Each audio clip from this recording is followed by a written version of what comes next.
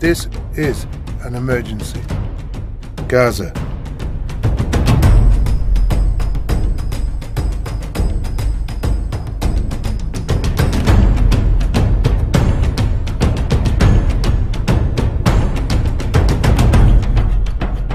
Visit muslimhands.org.uk or call us today.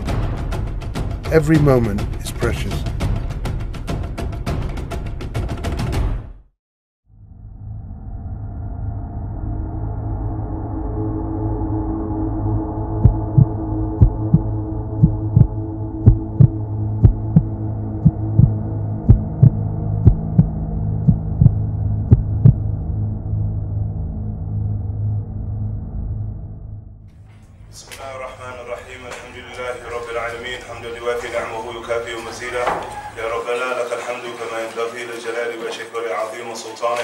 سبحانك لا نحصي ثناء عليك أنت كما أثنيت على نفسك فلك الحمد حتى ترضى ولك الحمد إذا رضيت ولك الحمد بعد الرضا. اللهم صل وسلم على سيدنا محمد في الأولين وصل وسلم على سيدنا محمد في الآخرين وصل وسلم على سيدنا محمد في كل وقت وحين وصل وسلم على سيدنا محمد في الملأ الأعلى إلى يوم الدين وصل وسلم على سيدنا محمد حتى ترث الأرض ومن عليها أنت خير الوارثين. Alhamdulillah, we praise Allah subhanahu wa ta'ala and we ask that Allah subhanahu wa ta'ala and whoever keeps us inside the circles that link all the way back to the circle of the Supreme One himself sallallahu alayhi wa alihi wa sahbihi wa sallam.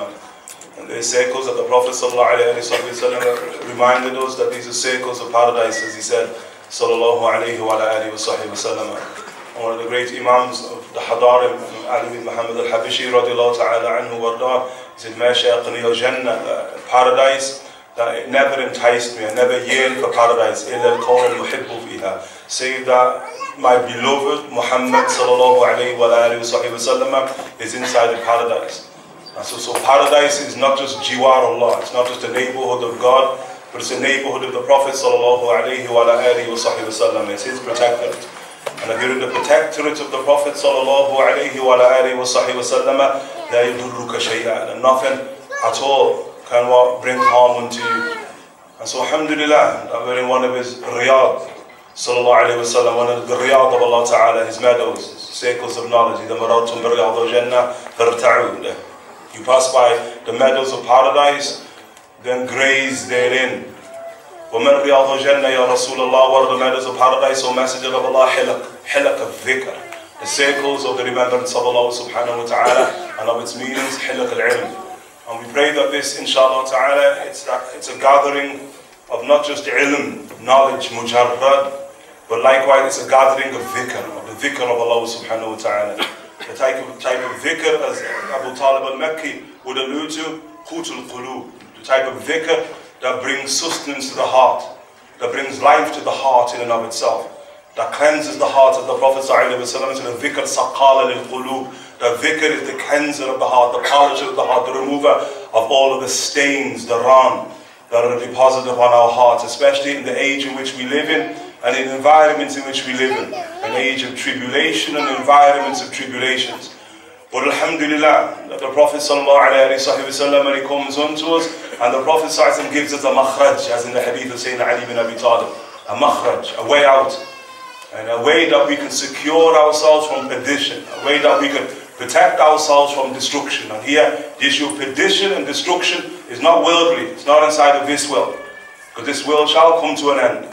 But the issue of destruction and perdition relates to the world to come. And when Sayyidina Ali bin Abi Talib, karamallahu wajhu, asked the Messenger of Allah sallallahu alayhi wa sallam, "Mal makhraj yawma idhin?" On that day, the day of perdition, the day of tribulations, what is the way out? And the Prophet sallallahu alayhi wa sallam, he said, Kitab Allah, the book of Allah subhanahu wa ta'ala. And it's that book where Allah subhanahu wa ta'ala says, مَا فَرَطْنَا فِي الْكِتَابِ مِنْ شَيْءٍ, that we've not abandoned anything inside of the book. It's that book that Allah ta'ala says, تِبْيَانًا لِكُلِّ شَيْءٍ. It's a clarification for everything and for anything. That's Kitab of Allah subhanahu wa ta'ala. Sayyidina Abdullah ibn Abbas, Habr al-Ummah, the great erudite one of this nation, Sayyidina Abdullah ibn Abbas, Ibn Abdul Muttalib radiallahu ta'ala anhu warda, he said, were I to lose the halter of my camel, the strap of my camel, I could find it inside of the Quran. He would say, radiallahu ta'ala anhu warda. That's somebody whose heart is attached to the book of Allah subhanahu wa ta'ala. That's somebody whose heart is attached to the heart of the Messenger of Allah sallallahu alayhi wa sallam. That is somebody who did not just the blood, but the very saliva of the Messenger of Allah sallallahu alayhi wa sallam runs through the veins of Sayyidina Abdullah ibn Abbas radiallahu ta'ala anhu warda. And we have to become of those people who find protection inside of the book of Allah subhanahu wa ta'ala. And a part of becoming people of dhikr is to become the elite of Allah Jalla fil Ula. And we must have an objective in life. And who is it that you want to be in life? And we have to have objectives inside of life. And from the objectives in life is proximity to Allah Ta'ala. To be inside of His jiwar. From objectives in life is to be proximate to the Prophet Sallallahu Alaihi Wasallam. In Ahlul Quran, Ahlullah wa Khasatu, Kalam al-Mustafa Sallallahu Alaihi Wasallam. Yani the people of the Quran, they are Ahlullah. The people of Allah Subhanahu wa Ta'ala wa Khasatu. And they're the elect, the elite of Allah Jalla fil Ula. And so the book of Allah Subhanahu wa Ta'ala is important. Because the age needs a shield. We need that which can shield us from the difficulties of the age and the difficulties that are approaching us in the age that approaches. And that shield is the book of Allah subhanahu wa ta'ala and the Messenger of God sallallahu alayhi wa alihi wa sahbihi wa sallam. Hakada with our topic, the topic of the Antichrist. And the Prophet sallallahu alayhi wa sallam is going to inform us how to shield ourselves from ayatu rabbika, ba'du ayati rabbika, as Allah subhanahu wa ta'ala says. That the day that comes, that you will see some of the signs of Allah subhanahu wa ta'ala manifest. That لا ينفع, Allah subhanahu wa ta'ala says, لا ينفع نفسا إيمانها. That the faith that you have will not benefit you one iota. Yani, who for? لم تكن آمنت من قبل. Save those people who prior to that day are people of deep and profound faith. People of ittisal, connection to Allah subhanahu wa ta'ala. Kalam Allah. Yani, what does the verse mean? Sayyidina Abu Hurairah radiallahu ta'ala anhu warda, he says in the Sunan of At-Tirmidhi, that day, لم تكن آمنت من قبل, the day when your faith will be of no avail, will not benefit you one iota. ثلاث أمور. He says in the authority of the Prophet sallallahu in the Sunan of At-Tirmidhi, 3 things. The Dajjal, the Antichrist, first and foremost. It's the first of them. And if somebody whose faith is not secured, in the day of the Antichrist, their faith will be stripped such that they will leave the world into a world of destruction. The nar of Allah subhanahu wa ta'ala. The second he makes mention of, radiallahu anhu, is the Daba. The Daba, sallallahu alayhi wa sallam, the Daba, the beast that manifests upon the end of time. And that beast, in accordance to Sayyidina Abdullah ibn Amr, is the Jassas, the beast of the Antichrist likewise. And the second, when the beast manifests, fully manifests, at the end of time, khalas, first and foremost in the Bawadi, inside of what, the outback, and then thereby at Safa, right there at Mecca, in Hajj season, that beast, when he manifests, if you do not have faith at that point, prior to that point, your faith at that point will not benefit one iota.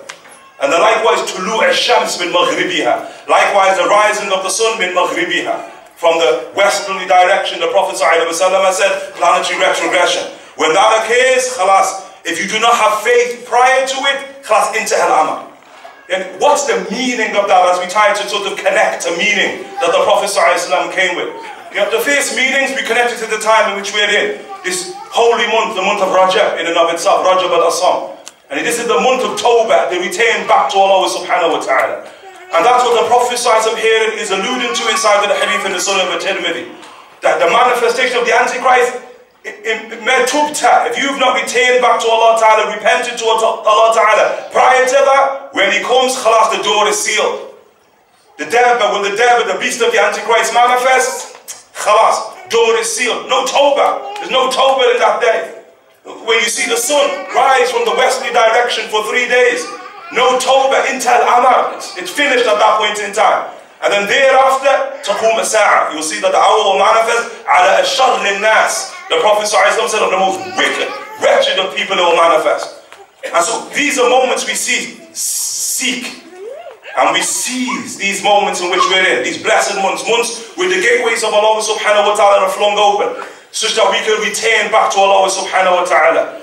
Because our affair, the affair of dhikr, the affair of the remembrance of Allah subhanahu wa ta'ala, as we try to anchor this in some type of benefit, because we can all speak about the Antichrist till kingdom come, but how does that benefit us with Allah subhanahu wa ta'ala? Yeah, many of us can sit and we can regurgitate that which we've learned about the Antichrist. Kayfa istafadta, how you benefited from your knowledge of the Antichrist. If knowledge, the nature of knowledge, does not increase you in proximity to Allah subhanahu wa ta'ala, does not increase the likelihood of your protection from Allah subhanahu wa ta'ala, then that knowledge is the proof against you upon the day of judgment. And we don't seek proofs against. You see, we want to be vendors of our soul to Allah subhanahu wa ta'ala, as the Prophet said, Al-Quran, hujjatan laka aw alayk. That the Quran is a proof either for you or is a proof against you. And every single one awakens upon each and every single day, like the day in which we're in. He said, sallallahu alayhi wa sallam, bā'i'u nafsa, and he's a vendor of his soul. He either liberates it or he incarcerates it. The Prophet sallallahu alayhi wa sallam said, is your soul being liberated? You see, because as we move towards the age, and we move rapidly towards the age, then the age is just about beings of spirit. And the beings who are spiritually grounded. This is a fitan. The Prophet ﷺ, a fitan, and the nature of fitna in the language of the Arabs, it relates to nar. It relates to fire. That it will scorch human beings. Such that very few will survive it. In the tradition of the Rasul in Nu'aym ibn Hamad, that there are going to be 12,000 men and 7,800 or 7,700 women who meet the Antichrist, that they engage the age. And from the army of the Mahdi, from the people around the Mahdi, that's all. And 19, that's all, 19,000 who are going to engage the age, and they survive the age. That's it. So the age is going to scorch everybody else in their balayeen, in their millions, going to be scorched. Fitan. And that's why the Prophet ﷺ, in the hadith in Sahih Muslim of Sayyidina Abdullah ibn Abbas, the erudite one, Sahib al-Quran, radiallahu ta'ala anhu warda, he said that the Prophet sallallahu alayhi wa sallam used to teach us a prayer. And he would teach us that prayer in the same way he would teach us a surah from the Quran, the hadith in Sahih Muslim. What is the prayer? Allahumma, oh Allah, I take refuge in you from what the tribulations of hell. Yani from adhabu jahannam, the chastisement, the punishment, the tribulation of hell. وَمِنْ عَذَابِ الْقَبْرِ, and from the tribulations and the punishments of the grave, I take refuge in you. And from fitnatul Masih Ad-Dajjal, and from the tribulation of the Antichrist. وَمِنْ fitnatul Mahya'i wal-Mamat, and from the tribulation of life and death. That's the hadith of the Rasul, the hadith of Aisha radiallahu ta'ala anha wa ardaha, that the Prophet ﷺ, this is a prayer he said in each and every single prayer. In each and every single prayer. Look at Imam Muslim ibn al-Hajjaj radiallahu anhu wa ardaha. When he said the hadith, when he relates the hadith, said, Imam Muslim, of those who believe that he's the greatest Imam of hadith, especially Imams of the Western lands, the lands in which we reside, those Imams of Islam, of the Western sphere of Islam, they believe the supreme Imam and the supreme work of hadith of the Rasul was the work of Imam Muslim ibn al-Hajjaj radiallahu anhu wa ardaha. Muslim ibn al-Hajjaj radiallahu anhu warda, he speaks about the student of Abdullah bin Abbas in the Senate. He's Imam al-Tawus radiallahu anhu warda. And he said Imam al-Tawus watched his son pray. Allahu Akbar, watched his son pray. And then when his son finished prayer, Sayyidina Tawus asked his son, did you say the dua of the Rasul about seeking refuge from the Antichrist in your prayer? And he said, La ya abati, no my father. He said, Ud salataka, repeat your prayer. And your prayer is not valid with Allah subhanahu wa ta'ala. In the school that we studied, the school Imam al-Shafi'i, Imams of the Shafi'i school believe wajib to say that prayer inside of your prayer. The prayer of the Rasul sallallahu alayhi wa alihi wa sahbihi wa sallam. It's the fitna of the Antichrist in and of itself. Asharrul fitna yuntadhar, the Prophet sallallahu alayhi wa sallam said. It's the most wicked reality that has ever awaited man. There's not been a single sin, the Prophet ﷺ said, that has occurred since the moment that Cain killed Abel, save that it's prepared the way for the manifestation of the Antichrist. The Prophet ﷺ said. In the hadith of Nu'man ibn Hamad, the Prophet ﷺ said, this is the supreme fitna, the greatest fitna that has ever occurred since the creation of Sayyidina Adam alayhi salam up until the end of time. The Antichrist. And so how is it that we can be people of ghafla, people of heedlessness? And our heedlessness is but a sign of his manifestation.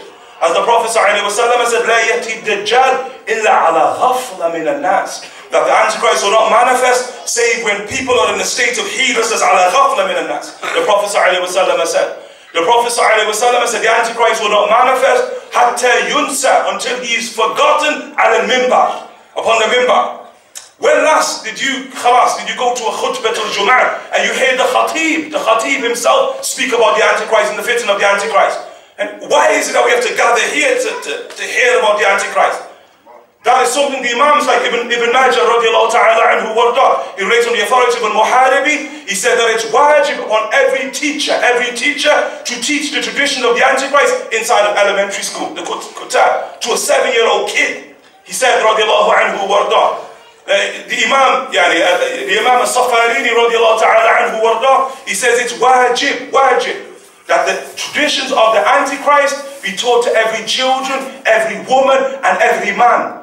That it must be taught in each and every single school. You see, because the age approaches of deep and profound tribulations. Just like we see in our age, Imams of centuries ago, they're talking about fitna in their times. And they didn't see nothing compared to what we see. And that which we become accustomed to desensitized to. Yeah, it must be taught in each and every school. You see, because the days, the ma'alim, he says, when the nature of the way of the Prophet ﷺ is declared as being bid'ah. That's what he said, the Imam, radiallahu anhu warda. That when you see the people of the Sunnah are being accused of being people of bid'ah, it's from the great signs of the Antichrist himself. And then you see the way of bid'ah, that becomes the way of people of this religion. And that the deen becomes a way of ibtida', letiba'. It becomes a way of innovation, not a way of adherence to the way of the Prophet ﷺ. And so these are fitan.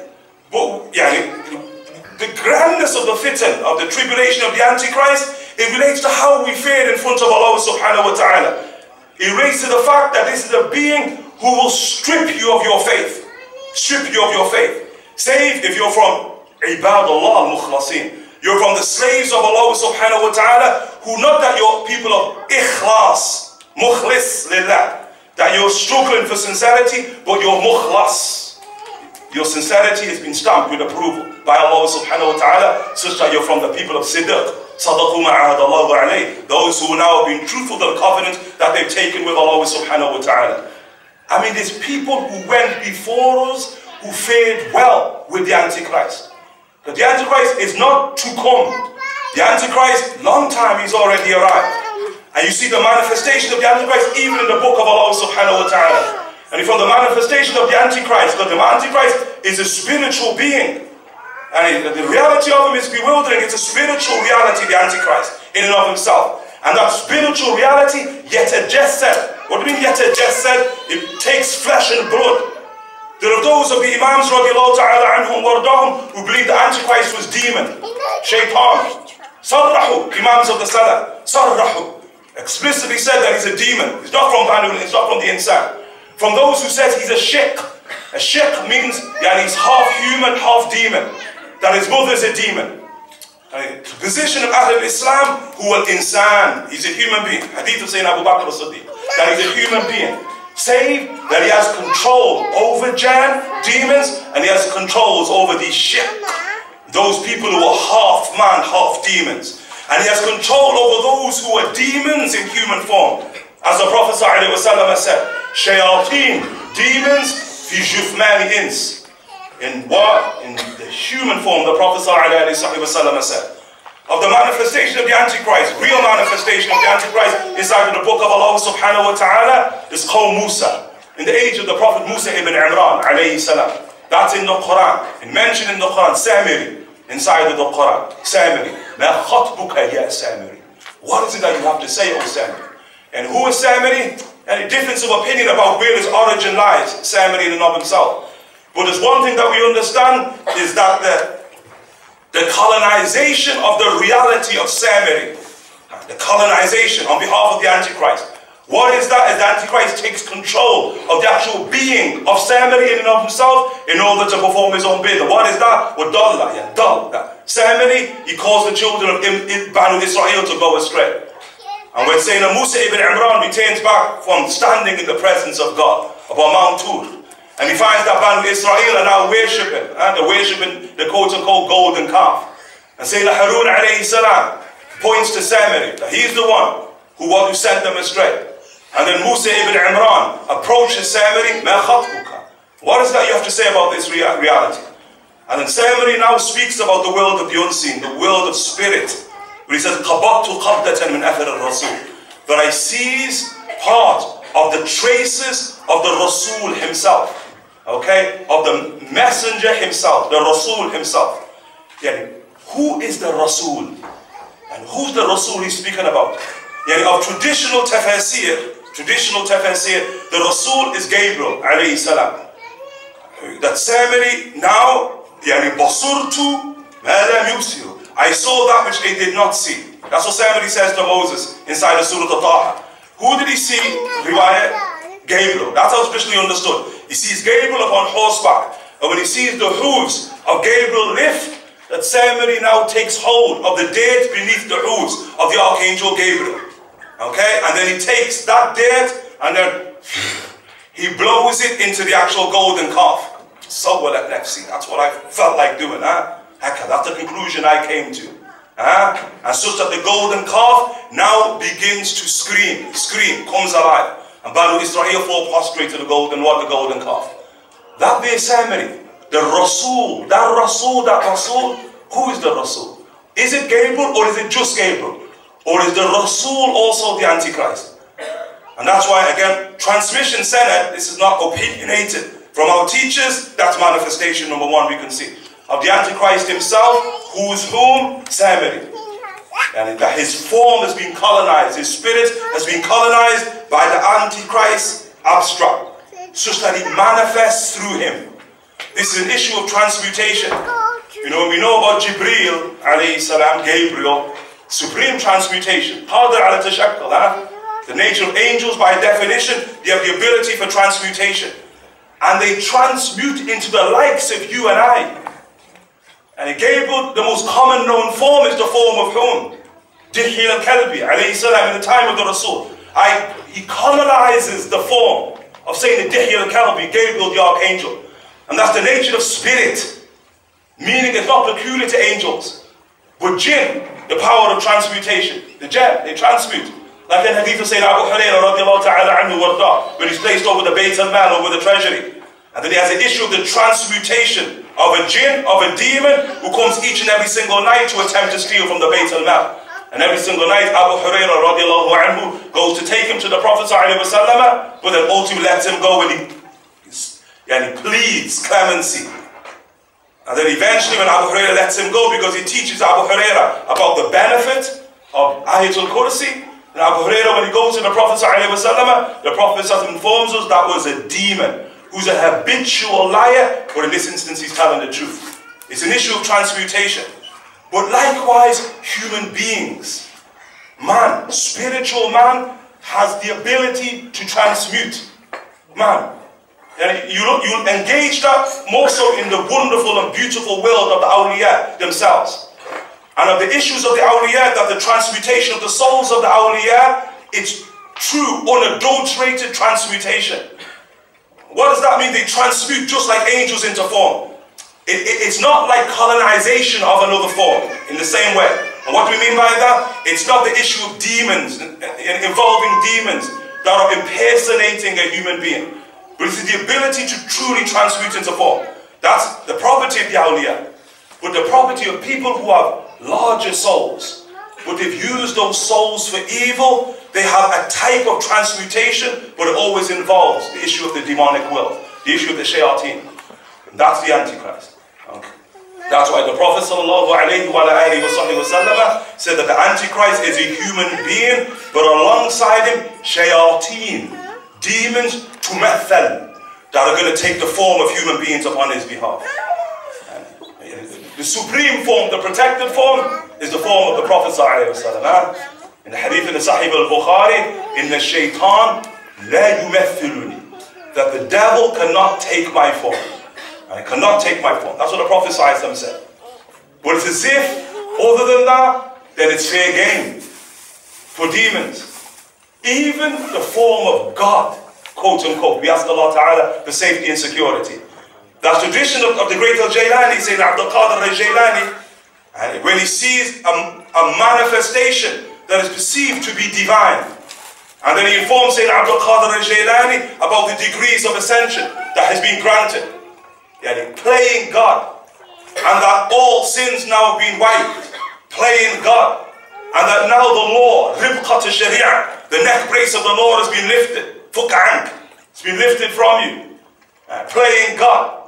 And then whom Sayyidina Abdul Qadir al-Jailani, he takes a stone and throws it towards the manifestation. And then the manifestation becomes dukhan. Fartaqib. As Allah subhanahu wa ta'ala says, Fartaqib. In your wait, seek the day.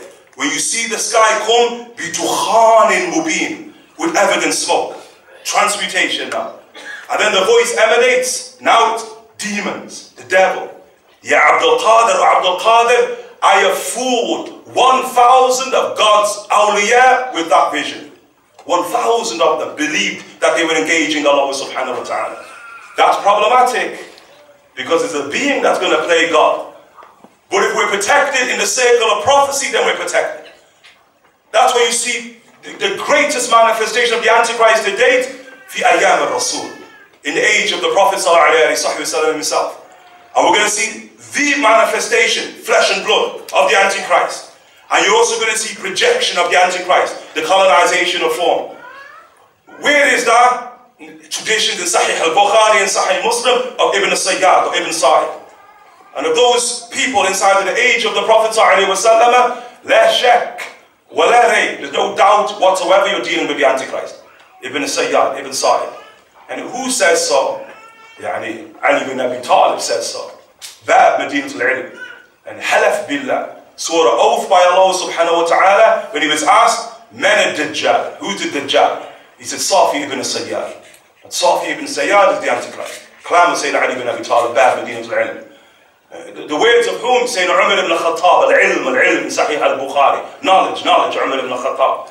That's in the tradition of Sayyidina Muhammad ibn Munkadir. That he said that I heard Muhammad ibn Munkadir saying Jabir ibn Abdullah. Jabir ibn Abdullah, the great companion of the Prophet ﷺ, make an oath that Safi ibn Sayyad is the Antichrist. I mean Al-Akbar, the Antichrist. Not the 30 Antichrists that precede in a tradition. Not the 70-odd Antichrists that precede in a tradition. That are manifestation of projections. But the Antichrist. Sayyidina Jabir ibn Abdullah. Where did Jabir get it from? Jabir anhu wardasa, I got it from Umar. And Umar ibn Khattab halaf, that he made an oath in the presence of the Prophet ﷺ that Safi ibn Sayyad is the Antichrist. And he was not rebuked by Ankara sallallahu alayhi wa sallam. Prophet never said, no, you're wrong. Sallallahu alayhi wa sallam. Who says so? Sahib al-Quran, Sayyidina Abdullah ibn Mas'ud radiallahu ta'ala anhu warda. He said, it is more beloved for me to make 9 oaths, billah, on Allah subhanahu wa ta'ala, that Ibn Sayyad is the Antichrist, than one that he isn't. Similar statement you hear from Sayyidina Abu Dhar al-Khifari, who's important, Ashbah bi Isa ibn Maryam, as the Prophet ﷺ says, he's the one who bears the most striking resemblance in reality, Sayyidina Abu Dhar al-Khifari. In form, that's whom, Urwa ibn Mas'ud al-Thaqafi. But in terms of reality, it's whom, Sayyidina Abu Dhar al-Khifari. He went further than Sayyidina Sayyidina radiallahu ta'ala anhu Abdullah ibn Mas'ud. He said, I would take 10 oaths that he is the Antichrist rather than one that he isn't. Now you can go on saying Abdullah ibn Umar ibn Khattab, halaf billah, oath that is the Antichrist. Ibn Sayyad. Saying Abu Sa'id al-Khudri, of the greatest rawis of the Quran, halaf billah, that Ibn Sayyad is the Antichrist. You're dealing with a manifestation of the Antichrist, but the most important of all realities, ما فعل شيئا. يعني خلاص. The fitan of the Antichrist never manifested. And he's present, but he's completely negated. Why? These are people who are connected to Mustafa sallallahu alaihi wasallam. These are Ahlul Dhikr, people of remembrance of Allah Ta'ala. These are people of Salah ala Nabi, people who are connected to the Messenger of Allah. These are Ahlul Qulub, people of heart, Ahlullah, wa khasatuh, the people of Allah subhanahu wa ta'ala. Look at the claim of Sayyidina Jabir. He said, radiallahu anhu warda, the Antichrist manifest, the kids of Medina will stone him out of the city. The kids of Medina to Munawwara will kick him right out of the city. The rijal of our time would find it difficult. That's why when he manifests, it's all insihabat. People back off from the Antichrist. They ain't going to face the Antichrist. But in that time, the kids could stand in front of him, kick him out of the city in and of itself. I mean, you see too many of the Sahaba who face him off. Look at Sayyidina Abdullah ibn Umar. From his father, And Sayyidina Umar ibn Khattab, when the Prophet goes to Ibn Sayyad in the Hadith al-Bukhari and Muslim, and then the Prophet says to Ibn Sayyad, man, ana, and who am I? Atashhad anni Rasulullah. Do you believe that I'm the messenger of God? Because this is the boy who was born at the sifat of the Antichrist. He had the form of the Antichrist, the sifat that the Prophet knew. He had the sifat as it relates to his mother and his father. His father being tall and gangly, and his mother being, quote unquote, of large breasts. That's in the tradition in of itself. Sifat. La yulad lahum mawlud. They have no child for 30 years. The sifat. And the Prophet even said, Abu Dhar al-Khifari, check, when he heard that the boy was born, to go and check the boy. And then Abu Dhar al-Khifari comes back with the affirmative. He has the sifat. And the Prophet goes and sees the boy. And then he will see the boy as he grows, sallallahu alayhi wa sallam. But in an instance, the Prophet sallallahu alayhi wa sallam goes to Sayyidina Umar ibn Khattab. Several instances with Sayyidina Umar ibn Khattab radiallahu anhu. And on one of them, the Prophet, when he sees Ibn Sayyad playing with the other, he's a child now, playing with children in Medina to Munawwara, the Prophet darabahu, smacks him on his back, right up on his back. And then he turns round towards the Prophet sallallahu alayhi wa sallam. The Prophet says, Atashhad anni Rasulullah. Do you bear witness that I'm the messenger of Allah? He says, La, no, I don't bear witness that you're the messenger of Allah. And then he says to the Prophet ﷺ, do you bear witness that I'm the messenger of God? It's a boy, Yukhatib al-Nabi ﷺ. Do you bear witness I'm the messenger of God? But look at the answer of the Rasul. Amantu billahi wa bi-malaikatihi. I believe in God and His messenger. And God and His word and His angels. In another way, Amantu billahi wa malaikatihi wa kutubi. I believe in Allah. I believe in the angels of Allah and in the scriptures, revelation from Allah subhanahu wa ta'ala. What's interesting there is that the Prophet ﷺ doesn't deny him being the messenger of God. That's again what our teachers say. It's not a denial he's being a messenger of God. And so what's the understanding there is that Allah subhanahu wa ta'ala has messengers in the world of duality. Just like He has messiahs in the world of duality. So just as we have the Messiah, Jesus the son of Mary, we have the Messiah, Ad-Dajjal. We have the Antichrist. And just as we have the Rasul, the messenger, we have the anti-messenger. Just as we have, as the ulema say, Masih al-Huda, we have the Messiah of guidance, we have Masih al-Dalala. We have the Messiah of misguidance. Just we have Rasul al-Huda, who الذي بعث في الأميين, يعني who بعث في الأميين رسولا. He is the one who sent amongst the oral ones, the Ummiyeen, a messenger. In a riwayah, Safi bin Sayyad said to the Prophet ﷺ, when he asked, do you believe I'm the messenger of God? He said to the Prophet ﷺ, I believe you're the Rasul of the Ummiyeen. That's the word he uses. Sahih Muslim. You're just the Rasul of the oral ones. And he is the one who sent amongst the Ummiyeen al-Rasul. That's Rasul al-Huda sallallahu alayhi wa sallam. Khatam al-Nabiyyin wa Khatam al-Mursaleen sallallahu alayhi wa sallam. But there's also a Rasul of misguidance. As Allah subhanahu wa ta'ala says, we dispatched ourselves. We dispatched demons. We sent demons as Rusul. Allah subhanahu wa ta'ala says. Bearers of glad tidings, Huda, and bearers, Mundirin, of wickedness, of evil, likewise. Do you understand the point? And that's what they mention about the issue of Safi bin Sayyad. There's too much clam upon Safi bin Sayyad. The Prophet said, ask him, Inni khabaktu laka khabi'an. Look at this way, Sa'ad. I've hidden something for you. What is it that I've hidden for you? And then he says to the Prophet ﷺ, Duh, duh. He said, duh, duh. And then the Prophet ﷺ said, Ikhsa, be wretched. Lam ta'adu qadrak. You cannot go beyond the veil. You cannot go beyond your divine boundary. The Prophet ﷺ says. Meaning he's been completely negated, as we'll explain. But look what he said, duh, duh. What does he mean by duh? Duh. You see, playing God. Smoke. That's what he means by duh, duh. Dukhan. That's what he means by duh, duh.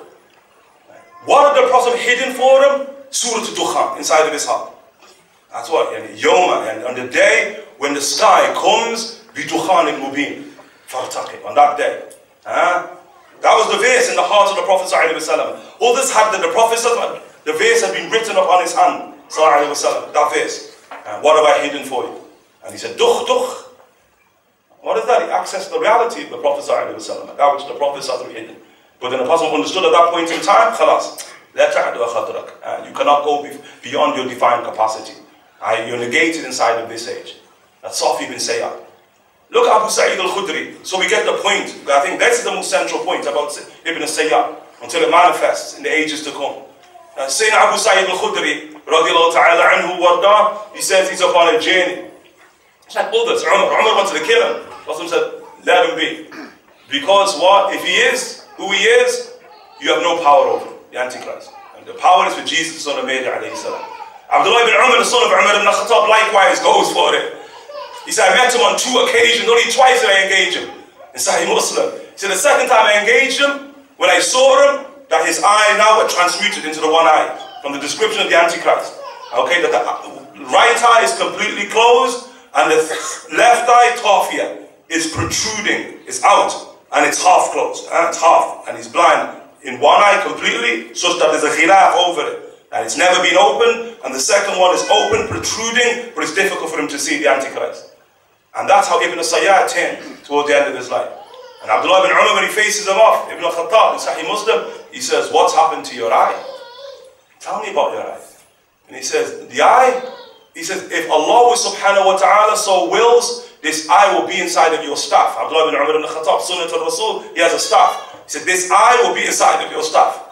Look at the Kalam and say, Abdullah. Abdullah says, my friends who were with me claimed, that's what he says, they claimed that I took my staff and smashed it over his head.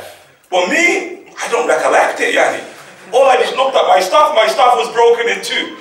In another riwayah, he had a Jewish friend, Sahibi, min al-Yahud, a Jewish friend, Abdullah ibn Umar, said he claimed that I punched him in the chest as well. I beat up Ibn Sayyad. That was the second time and the last time Abdullah ibn Umar met him. Abu Sa'id al-Khudri, rahimahullah ta'ala, met him on occasions. One, on an occasion of jihad. Another, on an occasion, going to Hajj, or it's mentioned Umrah. He's left Medina, going to Mecca to Al-Mukarramah. And now, the word is that he's the Antichrist. And then Abu Sa'id al-Khudri says, when we rest upon the way to Mecca to Al-Mukarramah, I'm looking, and all people have distanced themselves from him. And he said, it's just me and him alone. What's the first thought I have? Abu Sa'id al-Khudri, I wanted to take a rope, put it around his neck, tie it to a tree and strangle him. That's the first thing. But he understands, khalas, laysa lahu sabil. He has no way whatsoever. And so then he says, Ibn Sayyad takes his mata', takes his stuff, and he puts his stuff over mine. I said, get your stuff off, get it off, take it away, don't put it up on my stuff. Then they bring milk, and Ibn Sayyad brings the milk to me to save me. I said, no, yani, khalas, I'm cool, I'm okay, I don't need no milk to drink. Milk's hot, and it's a very hot day, yani, I need something a lot cooler. And then Ibn Sayyad sits, and he says to Abu Sa'id al-Khudri, he says, don't you see that people are oppressing me? They consider me to be the Antichrist. He says, how can I be the Antichrist? And the Prophet said the Antichrist is a disbeliever. And here I am, I believe in Allah Ta'ala and His Messenger. He said, the Prophet said, the Antichrist, la yulad lahu mawlud, that he has no children. Look, khalas, you see my children inside Medina to Munawwara. How can I be the Antichrist? He said, the Prophet ﷺ, he said that the Antichrist doesn't enter Medina. Here I am, Kharij. I've just come out of Medina to Munawwara. He said, the Prophet ﷺ said that he doesn't enter Mecca to Al-Mukarramah. Here I am with you, we're on our way to Mecca. And he enters Mecca. He said, Abu Sa'id al-Khudri is like, man's got a good point here. He's got that good point. And he said, at that point in time, I start feeling sorry for him. That maybe people have got it wrong. And then he says, he turns towards me. He says, do you want me to tell you where the Antichrist is? Do you want to tell you exactly where he is? And he said, at that point in time, it becomes evident that he begins to speak with the Antichrist. And then he says a very chilling word. Were his reality to be offered to me, full transmutation, I would readily accept it. Hadith in the Sahih Muslim. I would readily embrace it and accept it. And then Sayyidina Abu Sa'id al-Khudri says, Tabban laka, tabbat laka. May you be wretched for the rest of the day. And he khalas walks from him. It's Ibn Sayyad. I mean, proofs upon proofs upon proofs. Look at Sayyidina Abu Musa al-Ash'ari. Abu Musa al-Ash'ari, when they go beyond Khurasan, into the lands of Khurasan, and they conquer the lands of Khurasan, from the lands of Asfahan to the lands of Sus. He said when they get to a land called Sus, a city-state called Sus, that the people of the city, they say no. They say that this city cannot be opened except through the Antichrist. That's what our scholars in Ad-Dajjal taught us. The only one who we deliver this city to is the Antichrist. What is Abu Musa al-Ash'ari, of those who swore an oath that he's the Antichrist?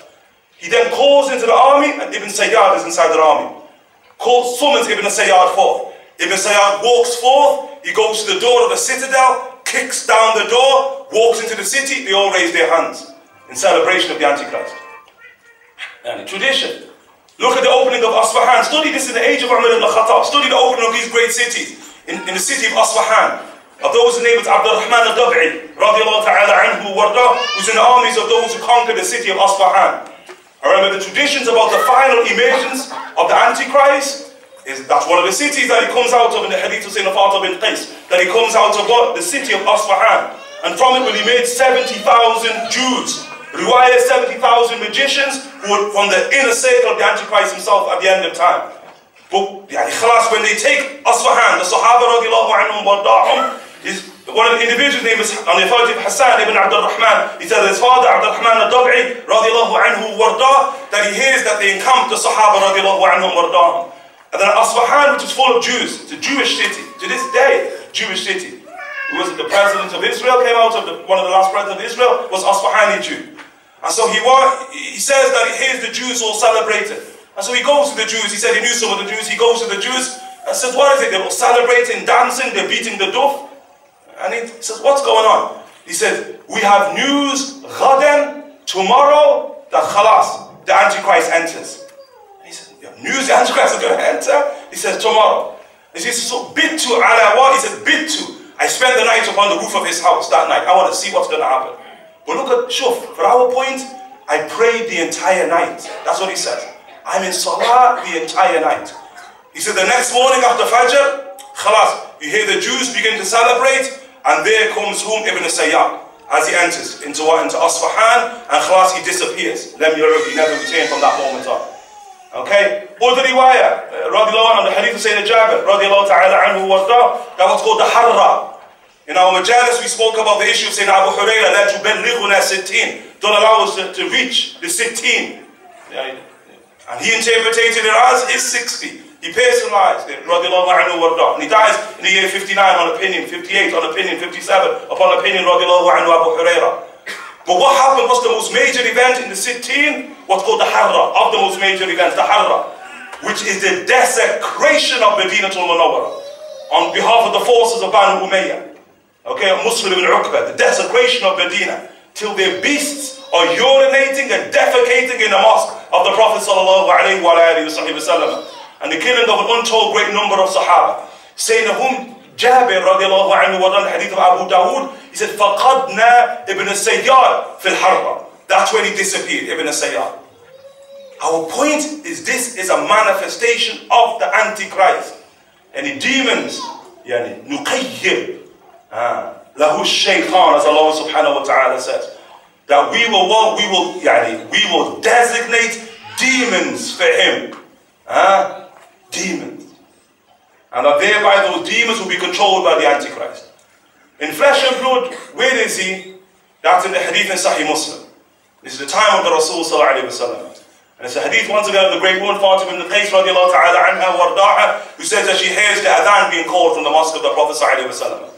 And then the adhan, as-salatu jami'ah.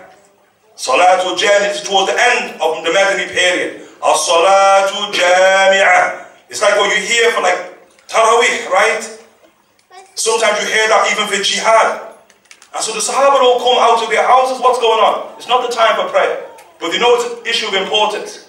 But again, just like Sayyidina Abdurrahman al-Dab'i, the Prophet leads the companions inside of prayer. What prayer? We don't know. But they pray.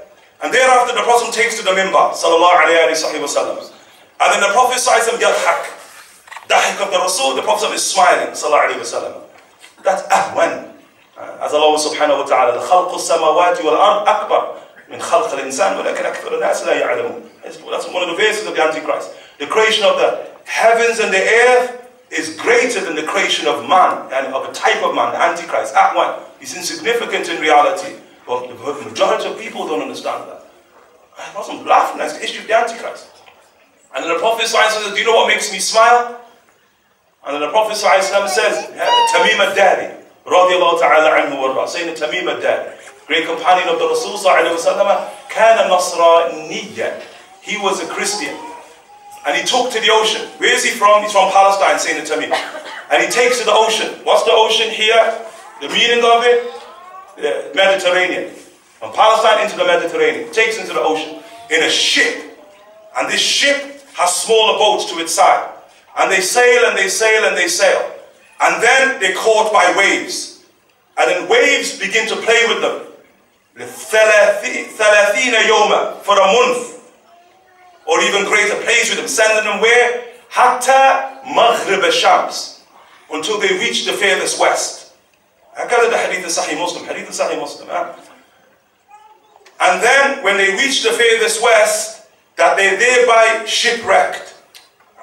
They take to the smaller boats, and they thereby go towards this jazeera, this island that manifests. And they sail to this island.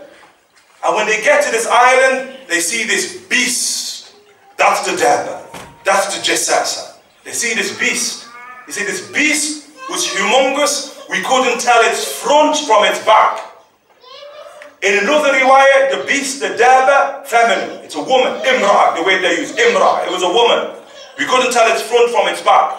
And then lo and behold, the beast speaks. And they ain't really interested in what the beast is saying. They just are scared as hell of the beast. They say, we just want to get out of it. And then when they ask that way the people who've been shipwrecked, the beast says, you ask me no questions, go to the one inside of this monastery, this daya, the way he uses. They said, we weren't interested in who's in the monastery, we just want to get out of there. So they quickly leave, saying the Tamim ad-Dari radiallahu ta'ala anhu warda, and they enter into the monastery. And there in the monastery, they see the biggest human being that they've ever seen. That they've ever seen.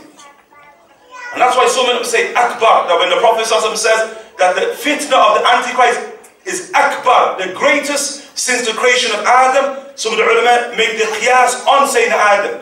That Adam was a being of huge proportion, Sayyidina Adam alayhi salam.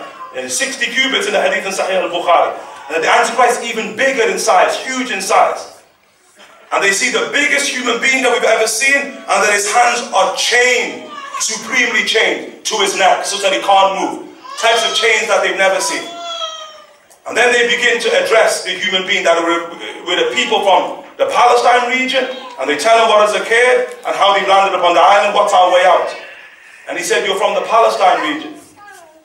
He says, tell me about Nakhlatul Baysan. Tell me about the day palm trees of Baysan. Tell me about them. Do they still bear fruit? Do they still give fruit? And they still bear dates? They said, yeah, they still bear dates. He says, khalas, soon they won't. He says, tell me about Lake of Tabariya. Tell me about the lake of Tabari, the Tabari Lake. Tell me about it. Does it still have water? He said, yeah, it's got plenty of water. He said, soon not a single drop will be there. He said, tell me about what? Ain Zuhar. Tell me about the spring well of Zuhar. And khalas, does water come forth from that fountain, from that spring? They said, yes, water's still there. He said, soon it won't. And no, those three, all of them are ecological. Things that are due to connect to the natural environment. Then he said, tell me about An-Nabi al-Ummi. That's the way to use it. Tell me about the Nabi al-Ummi, the oral prophet. And Bu'if, has he manifested? He said, yes, he's manifested in Arabia. He said, what's his affair? He said, his affair is harb, it's war. He said, with his people, with the Arabs? He said, yeah, with the Arabs. He said, Man ghalab. Yani, khalas, what is the case? Who's victorious? He said, khalas, he was victorious. He's locked down Arabia. And then he says, I am the Antichrist, the Masih Ad-Dajjal. I'm based upon what you have told me, which doesn't relate to the date palm tree, because it's full of water. It doesn't relate to the Lake of Tabariya. The date palm is full of dates. Not Lake of Tabariya, it's full of water. Ain al-Zuhar, full of water. But it relates to Nabi al-Arabi, Nabi al-Ummi sallallahu alayhi wa alihi wa sahbihi wa sallam. That now, permission is going to be granted for me now to have final manifestation. But of the things that's important inside the Antichrist is that he's mawfuq, that he's completely chained. And the ulema, our teachers, have it in transmission that is only for the age of the Prophet ﷺ. Okay? So of his colonizations is of the form of Ibn Sayyar. But it can't become full because he's chained, restricted upon the island in and of itself. And thereafter, upon the death of the Rasul, that's why it's the first and the greatest musibah, the death of the Prophet ﷺ in fikak, that the chains of the Antichrist upon his island, khalas, he's been released.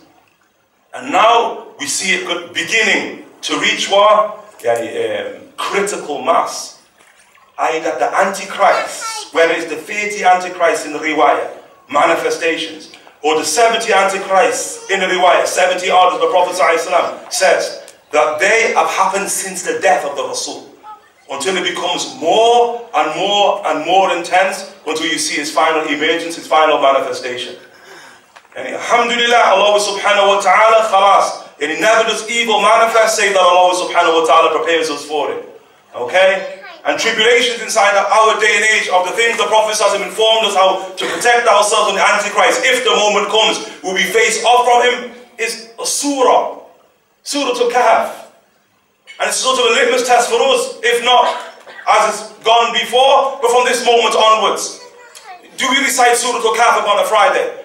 If we don't recite it this Friday, the Friday after, it's kalam. All of this is kalam.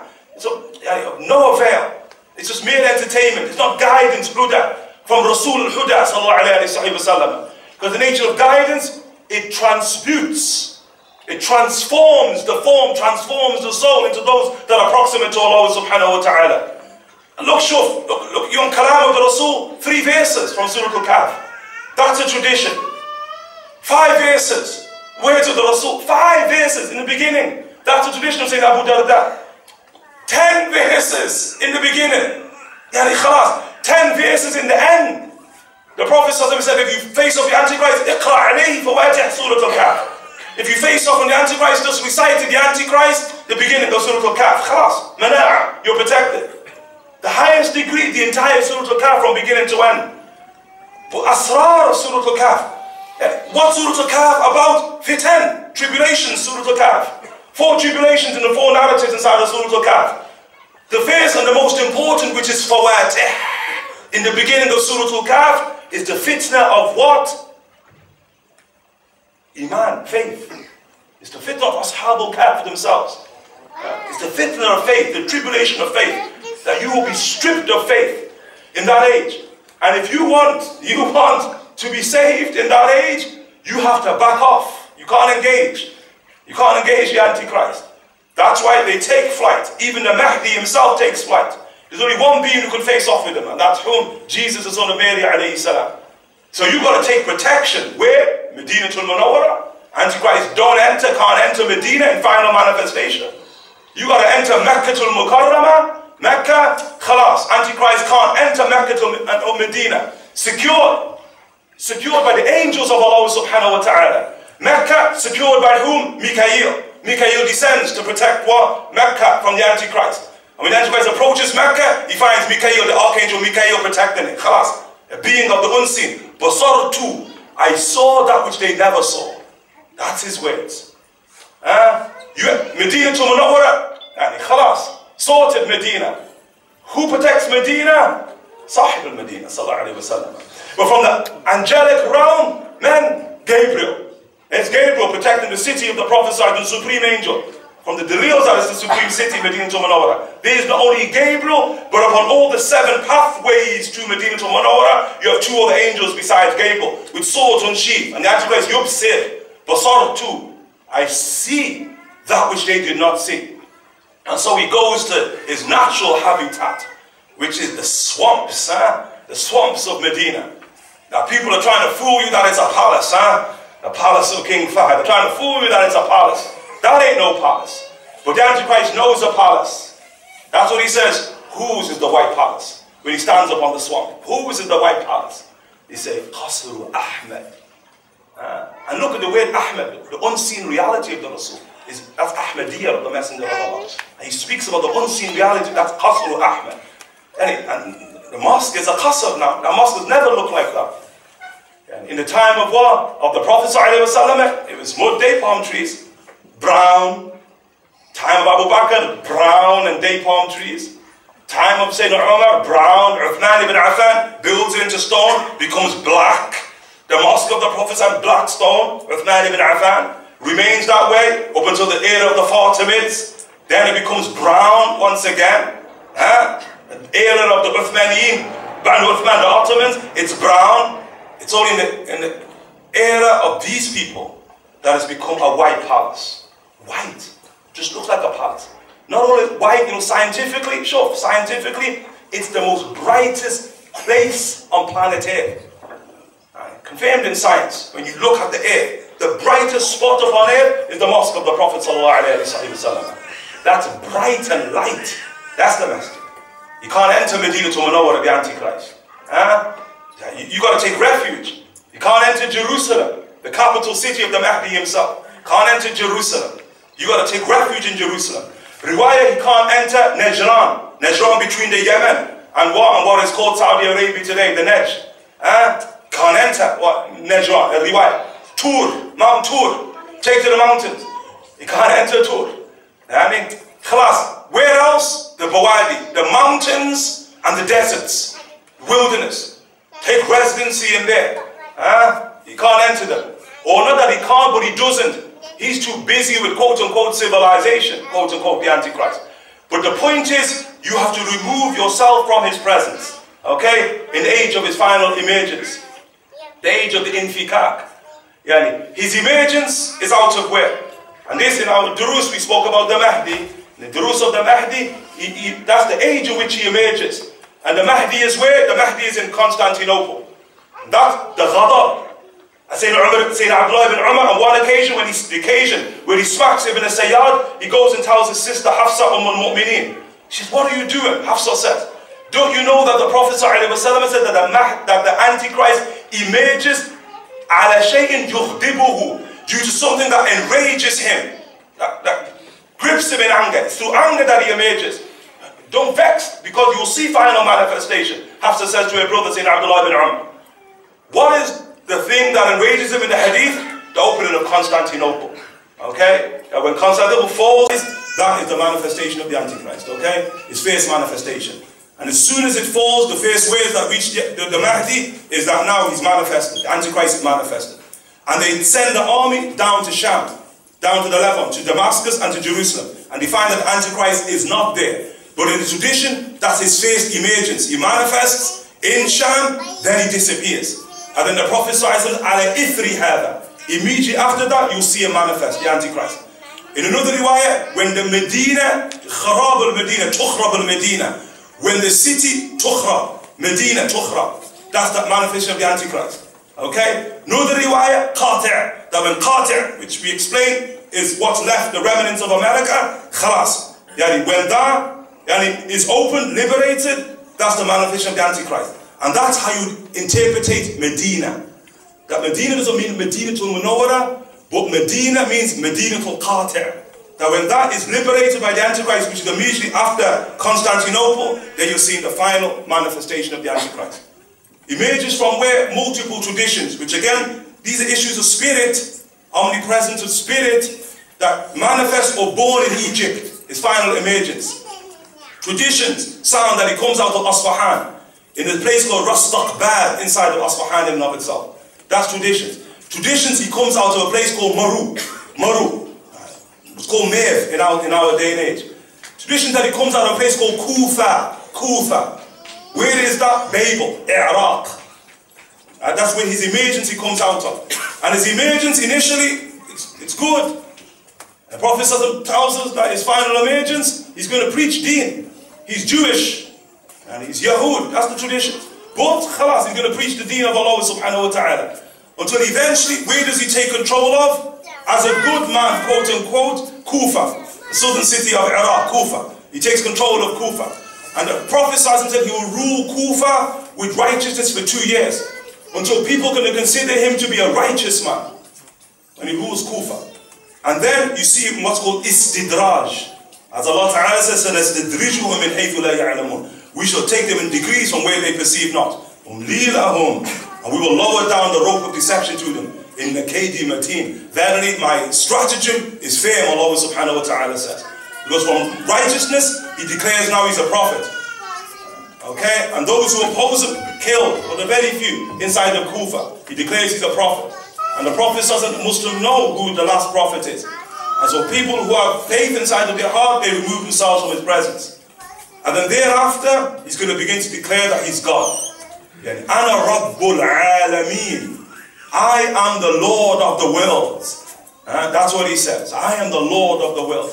And at that point, you see the transmutation of his face. That's where you see the eye close, and then you see the eye protrude. That's where you see the hair move out, and then that's when you see the body, the hands become mushawwa, like long hand, short fingers. That's when you see the legs, likewise, odd legs of the Antichrist. That's when you see a changing in color. Now the Antichrist in riwayas, he's described as the Prophet ﷺ, Amhaq, like Northern European of complexion. In riwayas, Ahmar, that is reddish, ruddy complexion. In riwayas, Adam, that is dark in complexion. 3 different complexions. Again, that when somebody has that type of property, that's the issue of the spirit. That spirit grip and form, the ability to transmute form, even in complexion in and of itself. Okay? But there's a transmutation at that point in time. And it's at that point his wickedness begins. His wickedness. And the Khawarij begin. The suspensions of the norm likewise are going to begin at that point in time. You see from the Khawarij that now the Prophet ﷺ says there's not a single city upon the face of the earth, village upon the face of the earth, Qarya, hamlet upon the face of the earth, any inhabited place upon the face of the earth, save that within a 40-day period, that he's going to step foot upon it, the Antichrist. Step foot upon it. On a beast that is hairy, that the Prophet ﷺ said is the barathul rih. Okay? It's the barathul sahab. That it's what? It's a wind, or that it's a cloud, a wind that leaves behind clouds. It moves like the wind, the beast. The Prophet describes it as a donkey, and another riwayah describes it as a mule that he rides upon. That between his 2 ears is 40 cubits, the Prophet ﷺ says. And we can speculate all we want that that's airplanes. We have no airplane that we know of that can travel at that speed. I mean, the fastest they've got now is what? Is at the speed of sound. That's what they've got. What is it? London to Japan in 2 hours? That's what they say. That it has to go outside of the sphere and then goes to Japan in 2 hours. They've got the technology for it. That's what they declare. But it's faster than that. They also describe the speed of it, just like the speed of the Barak in this blessed month. The mystical beast of the prophecy that it places its hoof upon the horizon. That's the speed of it.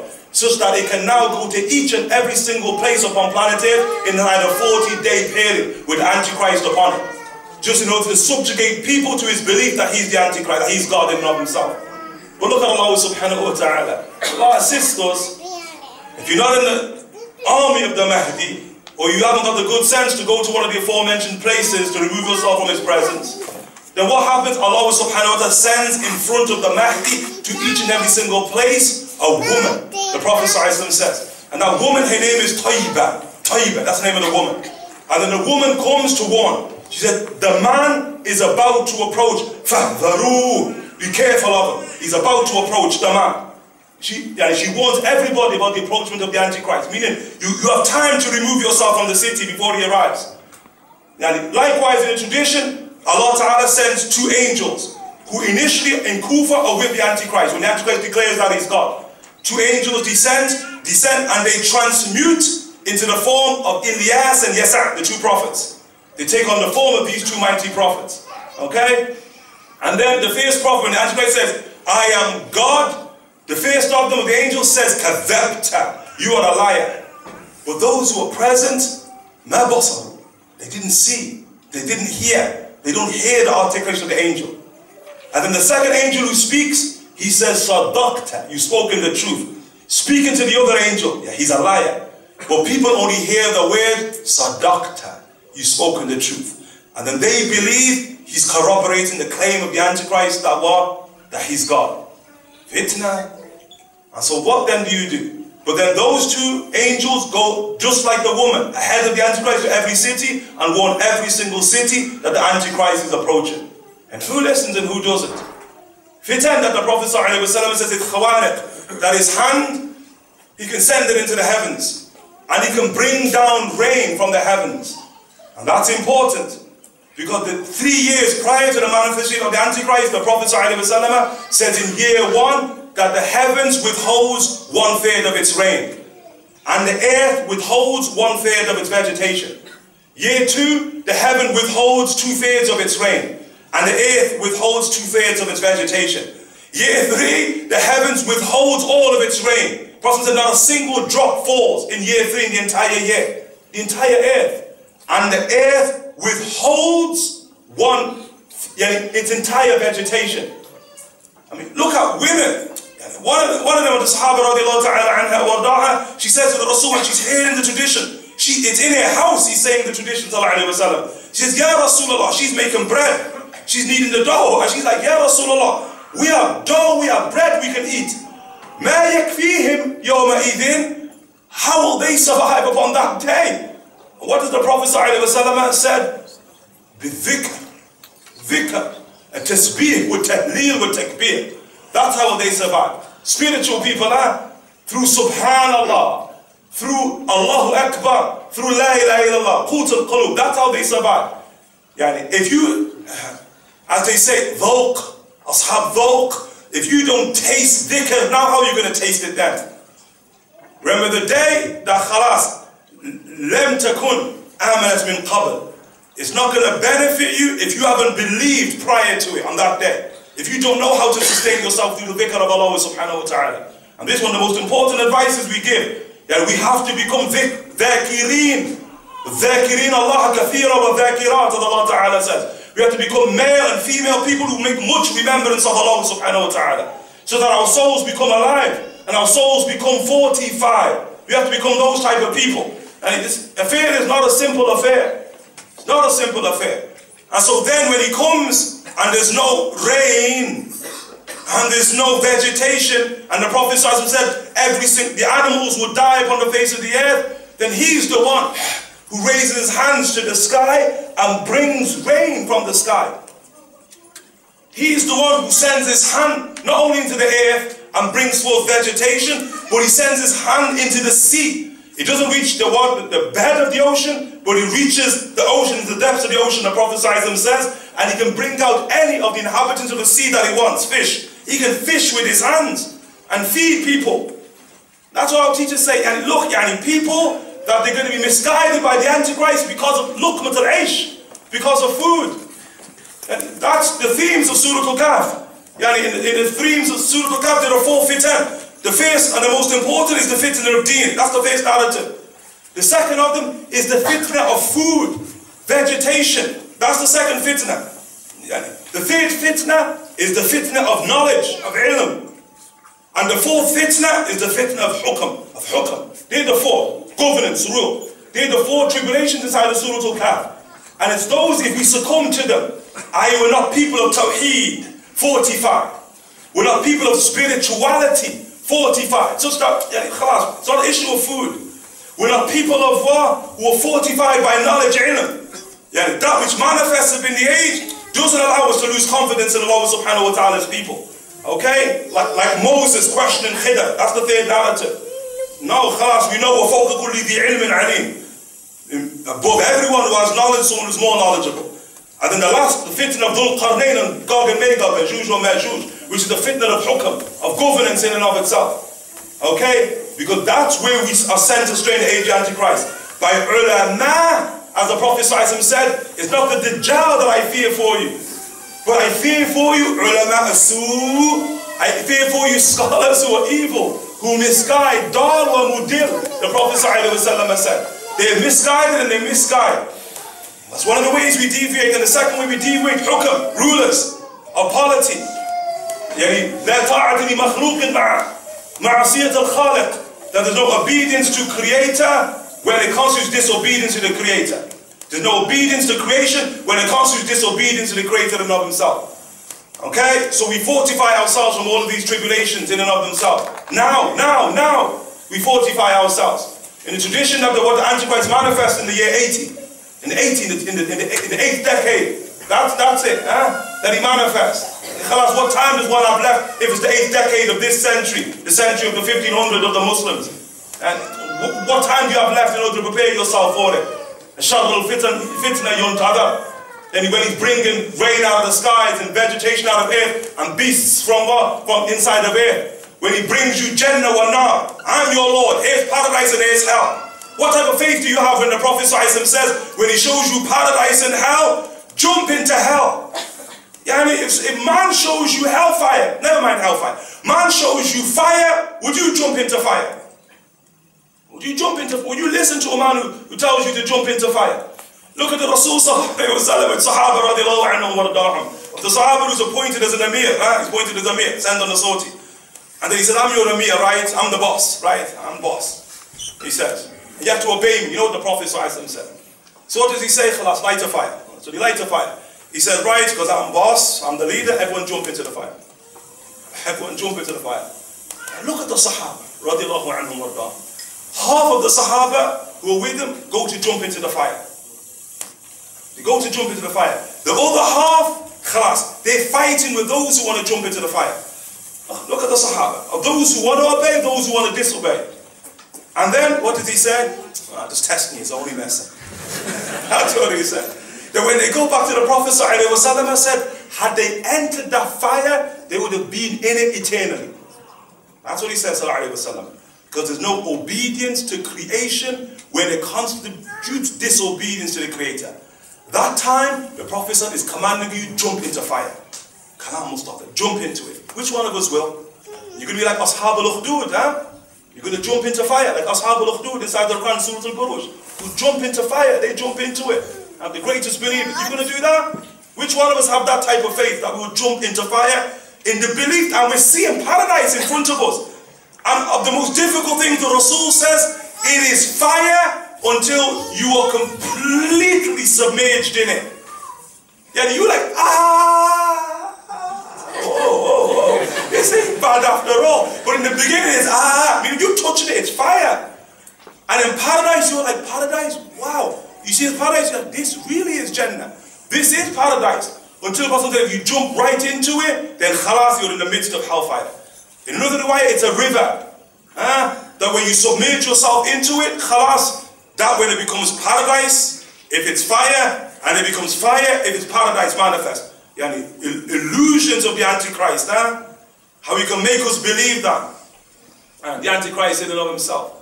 Yani, the miracles that he manifests, the Prophet ﷺ said, يُبْحِرُ الْعُقُولِ, that they just bewilder the intellect in and of itself. And we ask Allah subhanahu wa ta'ala to render us safe, inshallah, tabarakallah. And in conclusion, inshallah ta'ala, that the Antichrist thereafter, that's the emergence of whom? Of Sayyidina Isa ibn Maryam alayhi salam.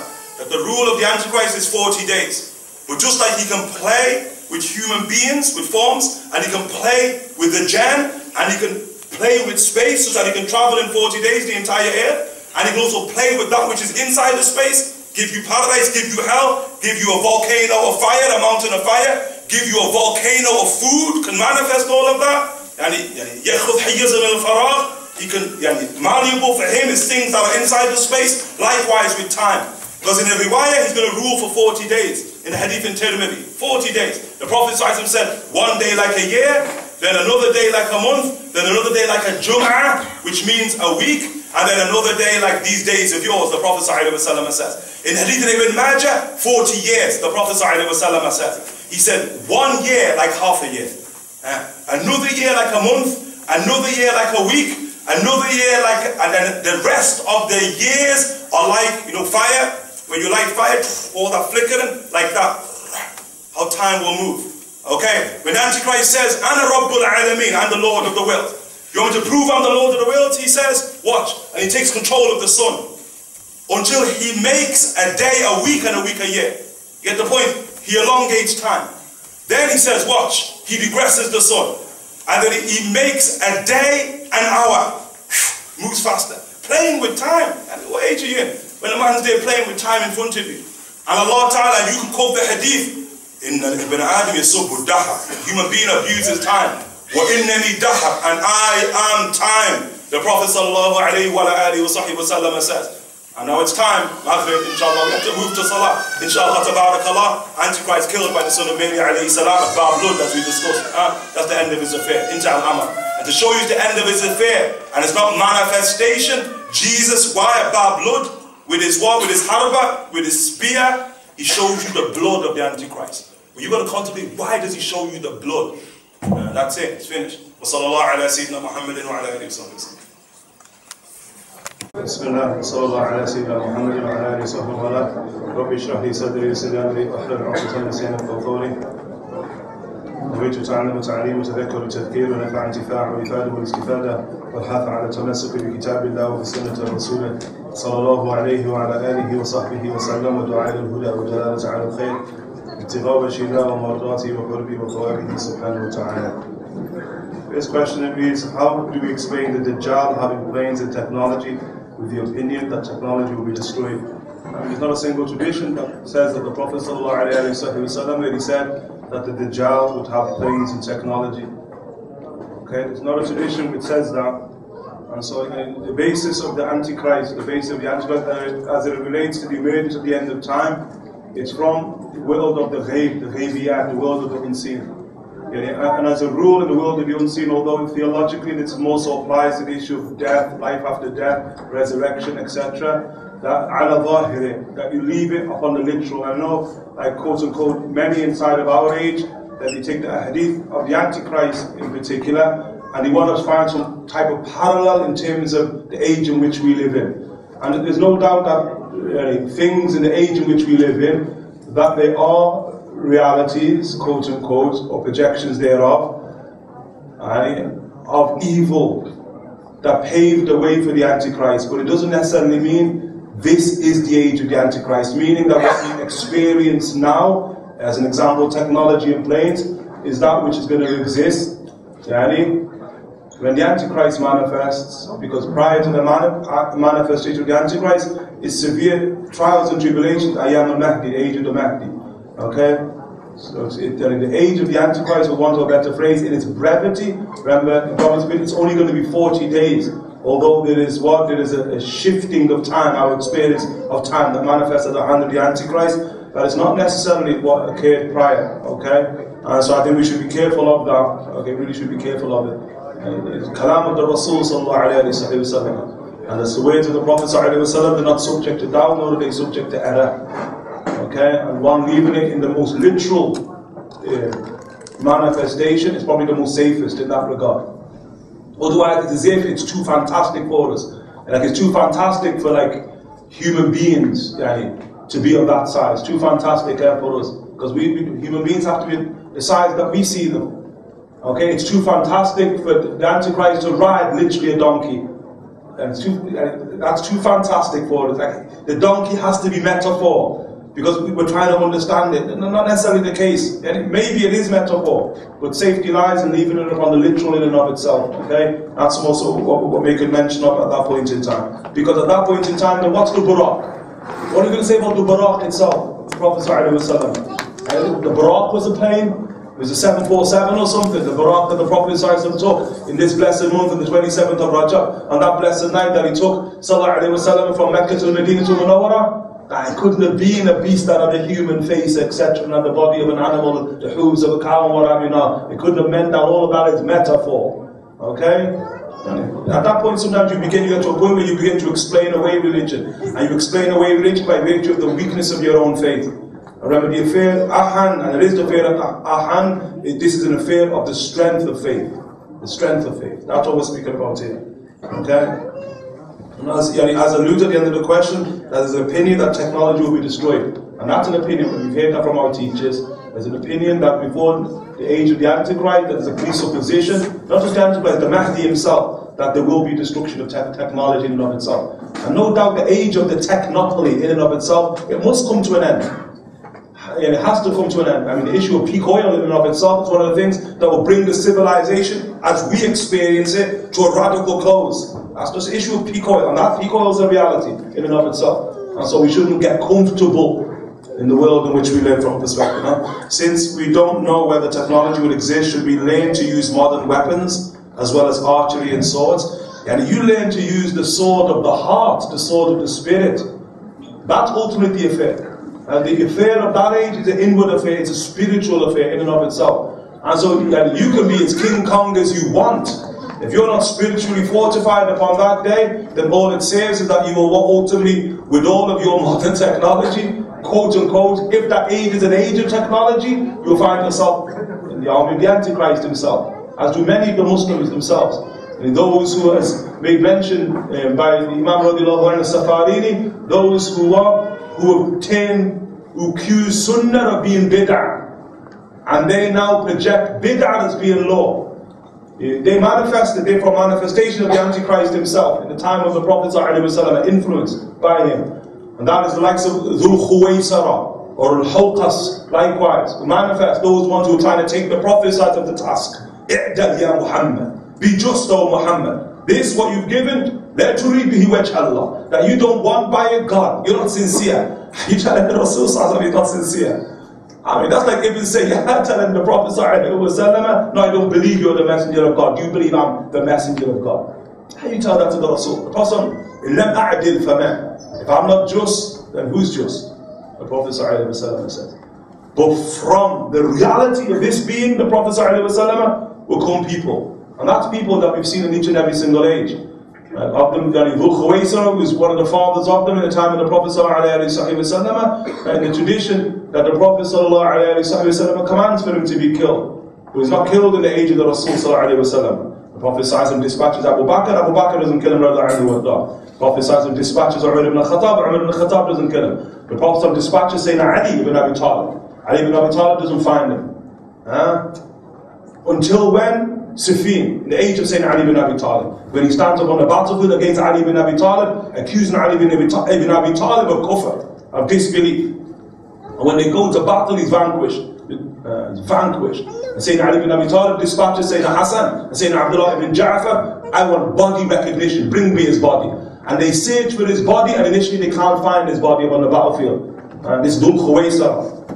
We'll get to the point, And then what? Then they eventually find his body, and they show his body to Ali ibn Abi Talib. And Ali ibn Talib swears that the Prophet commanded for this being to be killed. And 70 companions of the Rasul ﷺ corroborated the issue of Sayyidina Ali ibn Abi Talib. What's the point? Those people up until the age in which we live in, up until the age of the Antichrist. Because when Sayyidina Ali ibn Abi Talib fought them, when they asked him, is this the last of them? We finished them, it's finished? He says no. The last of them will manifest in the army of the Antichrist himself, Sayyidina Ali ibn Abi Talib. It's the age in which we live in. And those people have the Haramain. Those people.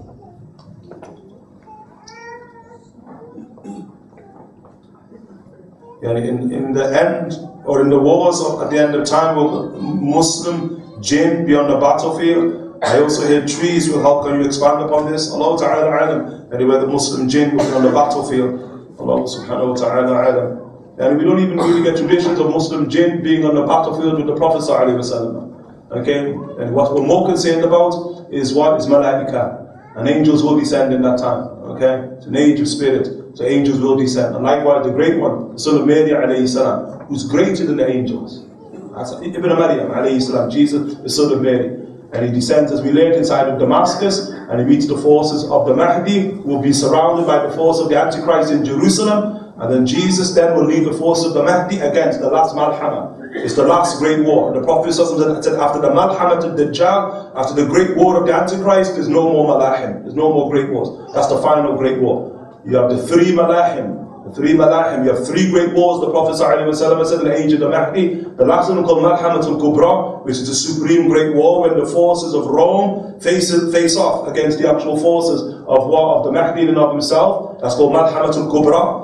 After that Malhamat of Rum, Sataduzun, as the Prophet ﷺ said, you declare war on Constantinople, upon Constantinople, Istanbul, and Allah will grant you victory. Taduzun al-Masih al-Dajjal. Then you will go to war against the Antichrist. That's the final Malhama. But it's not from the three Malahim. It's independent. Malhama. Malhama means great war. A great war, a seismic war. That's the last of them on the face of planet Earth. Thereafter, not even Gog and Magog is their war. Jesus on the Great Islam, as we learned, just takes them on tour. It's not going to face off with Gog and Magog. Although he faces off with the Antichrist, kills them at Bab al-Lud, as we have said, at Bab al-Lud. And the issue of the trees, well, that's the issue of after the defeat after the killing of the Antichrist, then those who were the Antichrist, they begin to disappear. They all seek to go into the world of the unseen. And of the things of the Antichrist, as we mentioned, demons. And he colonizes human beings, but it's through demons, the manifestation of demons. معه الشياطين in the hadith of the Prophet ﷺ. And that's one of the manifestations of this issue of ihya and imata, of life and death. Because he claims, Ana uhyi wa umit. I give life and I give death. And Antichrist comes out of the same city as Nimrod, who says that in the Quran, comes out of Babel. I give life and I give death, the Antichrist says.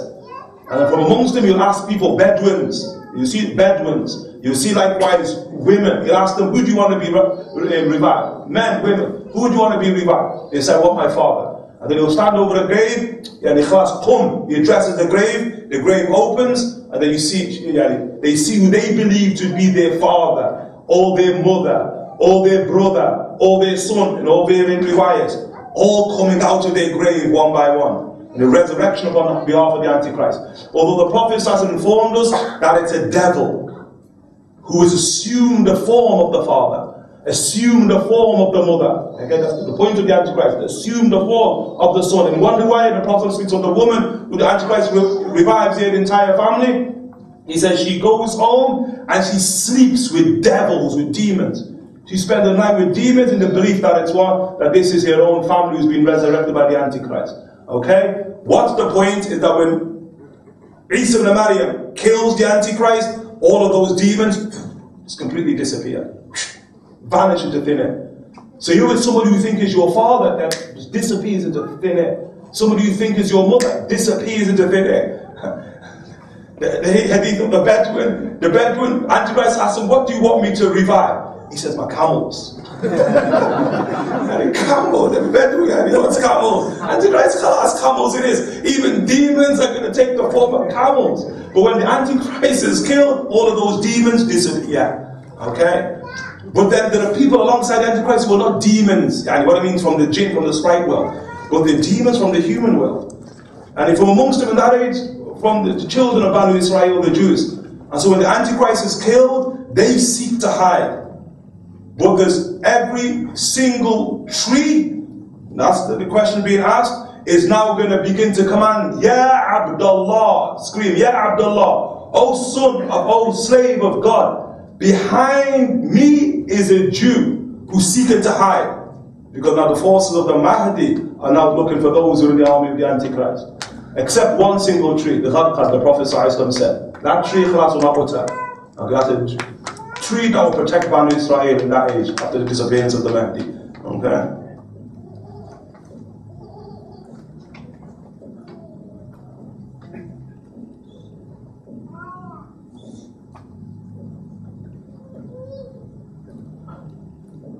And can you please describe the beast at the end of time? What does it look like? How big is it? That's the Dabba, the beast. And as we said, Sayyidina Abdullah ibn Amr ibn al-As he's of the opinion that the beast, the Dabba, is the Jassasa. It is one of the same. And don't be confused about the Jassasa is like a spy vehicle, or the spy beast of the Antichrist. That's what Jassasa means, like a spy.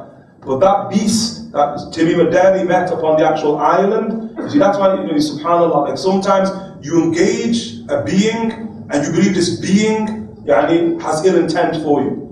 Only for you to go to a being who has real ill intent for you. So the beast sends him to the Antichrist. But that beast is a good beast. It's not evil.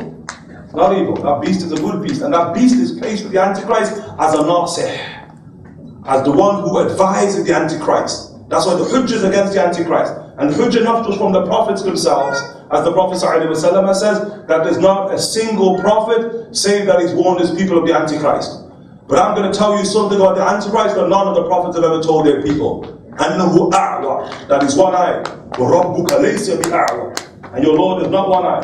And no doubt the symbol of the one eye in our day and age has dominance. It's dominance. Everywhere you look, you see the one eye. It's frightening, the one eye. Even over the haram of Mecca, the haram of Medina, and it quote-unquote guarded by the one eye. That's the age in which we live in, okay? Okay, but here we're not speaking, it's not the issue of metaphor, that's what he means by one eye. The Antichrist literally has one eye that he barely sees through. Make sure you understand it in the most literal sense. Okay, so the beast is good and it's a nasih. It advises the Antichrist. And then khalas, upon the effect of the quyud, when the Antichrist is released, that beast disappears. Disappears. The beast, the Dabba, the Jassasa. And that beast will not re-emerge up until the very end of time. And it's the second of the Prophet ﷺ, the hadith in Tirmidhi, of the verse in Surah Al-An'am, where the Prophet ﷺ said, it's the second thing, when that beast manifests, khalas, nobody's going to be what? Nobody's going to be saved. After that point, and in fact the doors are being closed. If you haven't believed min qabl, as Allah Ta'ala says, prior to that point in time. Okay? But the beast, it's mentioned that the beast is going to carry the actual ring of Solomon, the ring of Sulaiman alayhi salam. Okay? And the ring of Sulaiman, inscribed upon the ring of Sulaiman, is La ilaha illa ana. That there is no God but I. That's upon the ring of power, the ring of Sulaiman. Muhammadun Rasuli. Muhammad is my messenger. That's the ring of Sulaiman. Although it's Sulaiman's ring, it has the name of the Rasul sallallahu alayhi wa sallam upon it. That the beast manifests with that ring. He manifests with the staff of Moses. He manifests with the Ark of the Covenant in the tradition. But it's with the ring. Because initially when people see the beast, like Tamim al-Dari, they run from the beast. And the first people to see the beast are those who are in the outer lies, in the desert regions. They're the first ones who spot it. And then who comes in the desert, and this beast manifests. The beast, the literal beast, manifests. Nobody believes. It's the Bedouin who was speaking. Up until Hajj, that's when the beast manifests, right there at Safa. Comes right out of Safa in the tradition in of itself. And then people run for their life. And then the beast pursues them. Because it's good. And so then the beast then will stamp them right here. With the ring of Sulaiman alayhi salam. And then you will see nur, light, begin to appear upon their foreheads. The Prophet ﷺ said. And those who are stamped, khalas, they're saved. And then when people see they're being stamped and they're becoming illumined, these are the last believers, okay? People realize, khalas, it's a good beast. So now they run after the beast because they ikhtafa. The Prophet said, the beast just disappears. Meaning he gets you, you don't get him. And those believers, they're the last ones. That's when Allah Ta'ala now stays the wind and it takes what the soul of each and every single believer who has that stamp. Even the son of Mary alayhi salam, the son of Mary, Jesus son of Mary alayhi salam, that final wind. And then you have Ashrar al-Nas, and you have what? The most wicked of all people upon the face of the earth, alayhim, taqum as-sa'ah, upon them the hour will fall. If we want to be close companions with Imam Mahdi and Isa, what shall we do? You do that which your teachers have told you to do, which you've taken in transmission from the Prophet sallallahu alaihi wasallam. And the affair don't change, and the nature of truth is not subject to change. And as Imam Malik rahimahullah ta'ala said, that which rectified the early people, rectified the latter people. And the manhaj is one, the manhaj is not change. And when the manhaj changes, when the way changes, that's what you call bid'ah. That's what innovation is by critical definition. Okay? So, khalas. And I hear these questions, Allah A'lam, these two questions. And one question, it states, is there any narration, evidence, proof, with the concept of a person's soul being taken by, quote, the hands of Allah Himself? Allah A'lam, never heard that, Okay? It's well known that the souls of human beings is seized by Azrael, the angel of death. And is there any evidence of the awliya returning to earth after death to guide the ummah, to support Sayyidina Isa? But it's a living age, it's a age of living age. So beings who, maybe some people believe have died, but they're not dead. Okay, like Jesus, son of Mary alayhi salam. And of those who retain in that age, and around Jesus we mentioned, like Ashabul Kahf, it's mentioned. Okay, that's the beginning of Surah Al-Kahf, the reasons you recite against the Antichrist, because they will be present.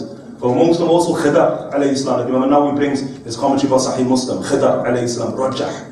His dominant opinion that Khidr, and Khalas, still alive. No, there's yet, manifest at the end of time. And he's the supreme martyr upon that day, or the greatest martyr to ever live. The Prophet ﷺ says in the tradition, that when the Antichrist approaches Medina to Munawwara, outside of Medina to Munawwara, then this man of the Prophet says is the greatest martyr on that day, or the greatest martyr. The Prophet ﷺ said, the Rawi mentions that he approaches, and then the army of the Antichrist take hold of him.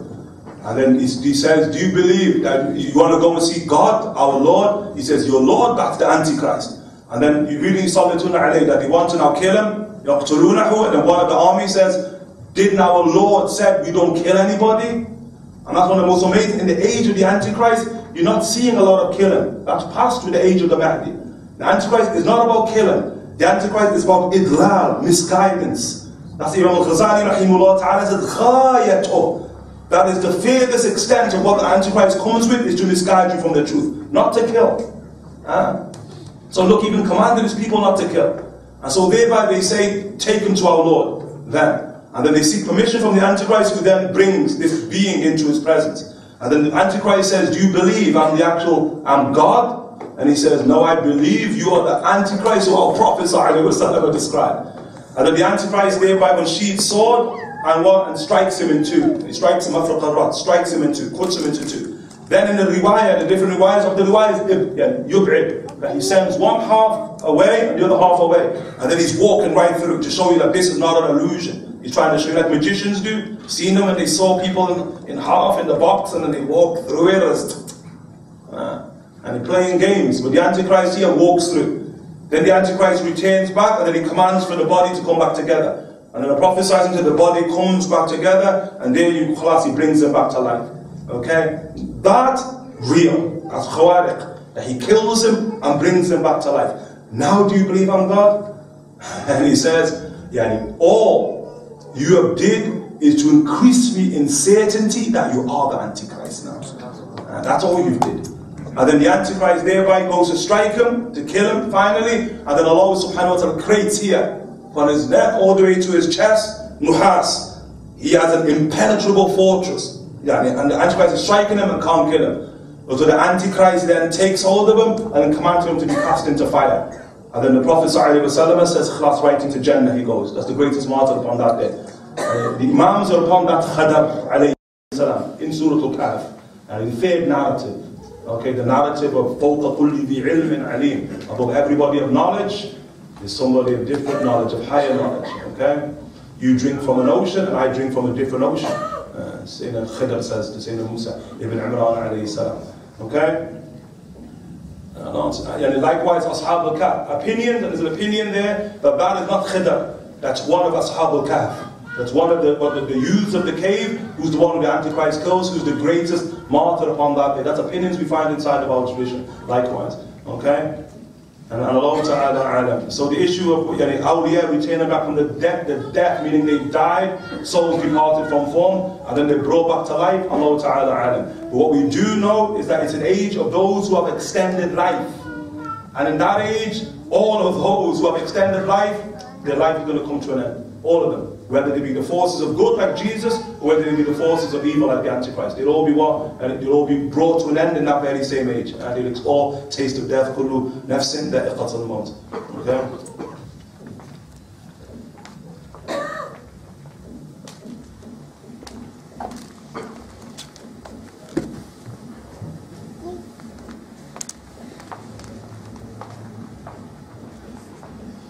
And these questions here of Satan, awliya who are alive in our day and age, taking bay'ah with the Imam Mahdi, and we say Allah Ta'ala Alam.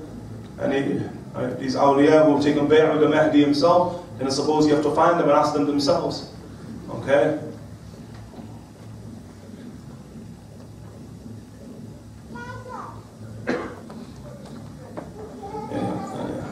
How do you recognize people who take the form of demons and devils? And we live in an age of that. And we don't believe it because we just see people. That's what we live in an age of. We live in an age of, like the Imams radiallahu anhum wardahum, they said that demons are now being unleashed. It's a very, very demonic age. And demons, not just in the unseen world, whispering into the hearts of men from behind. But demons transmuted into the form of man. Okay? Now your business is not with demons, but your business is what is protection from demons. Like Imam al-Ghazali rahimahullah ta'ala says that the Prophet sallallahu alayhi wa sallam, Allahumma a'udhu bika min hamazat shayateen wa a'udhu bika rabbi yahdurun. The way to the Prophet sallallahu alayhi wa sallam, oh Allah, I take refuge in you from hamazat shayateen. The hamazat shayateen are the insinuations, the agents of demons. The agents of demons. I am aging you on to perform evil, to stray from the path of truth. Wa a'udhu bika, and I take refuge in you and yahdurun, that they manifest, transmute into form at its highest level. I take refuge in you. Ghazali says that's the Rasul sallallahu alayhi wa sallam. He's making that dua, the Rasul sallallahu alayhi wa sallam. And since when will a demon age him or affect him? Or since when will a demon even confront the Prophet sallallahu alayhi wa sallam? Demons. I mean, demon will confront Abu Hurairah as in the hadith. But they're not going to confront the Prophet sallallahu alayhi wa sallam. Just like they don't confront like the hadith of Umar. The shaitan al-akbar, the yafir min dhil Umar, the Prophet sallallahu alayhi wa sallam said. He flees from the shadow of Umar ibn Khattab. Won't confront Umar ibn Khattab. Because ashab dhikr, these are people of dhikr in and of itself, okay? And so these are the types of dua that our tongue should be moist with, okay? And like one of the most common places, look, one of the most common places where the demons are going to seek to deviate you inside of wudu. That's where it begins, before they get inside of salah. And that's one of the du'as of wudu, at the beginning of wudu. That dua in and of itself fortifies you. And it should be a dua that's common upon our tongue, the dhikr that we should make inside of our day and age. So the issue is not engaging demons, recognizing demons. The issue is an issue of protection, fortification from them.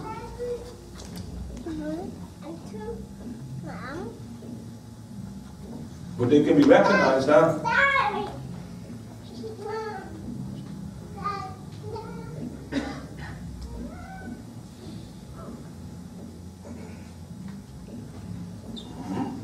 Is the Western education system a manifestation of the Dajjal system?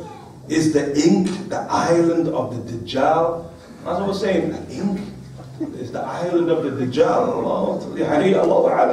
Maybe it is. One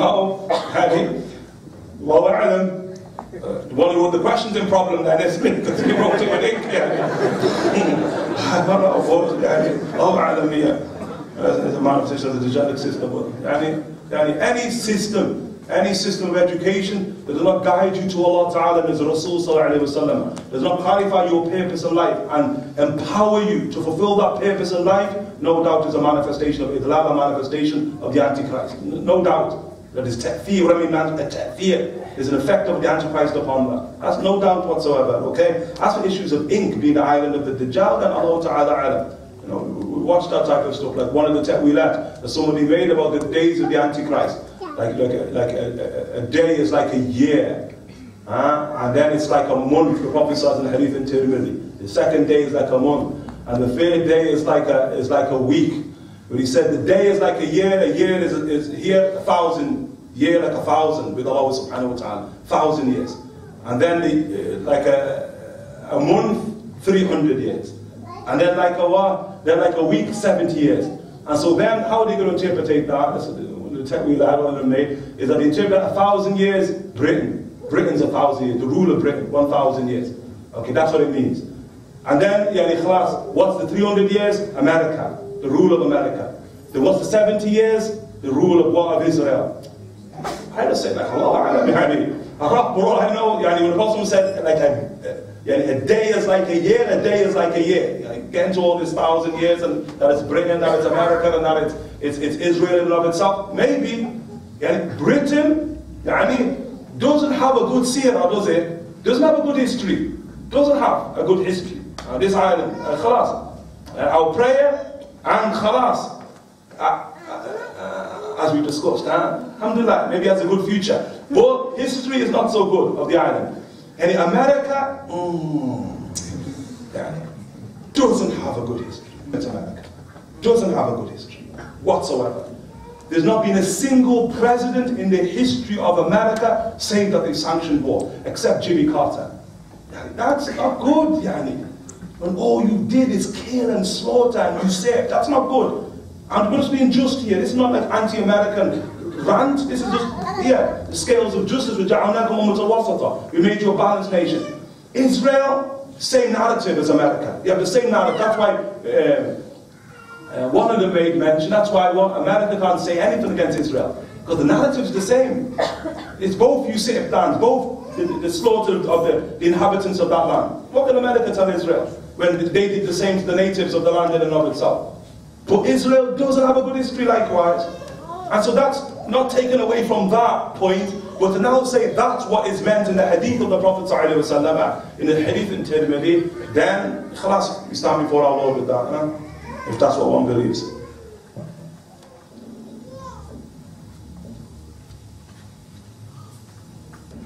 If anyone have any questions, inshallah ta'ala, do you have any questions?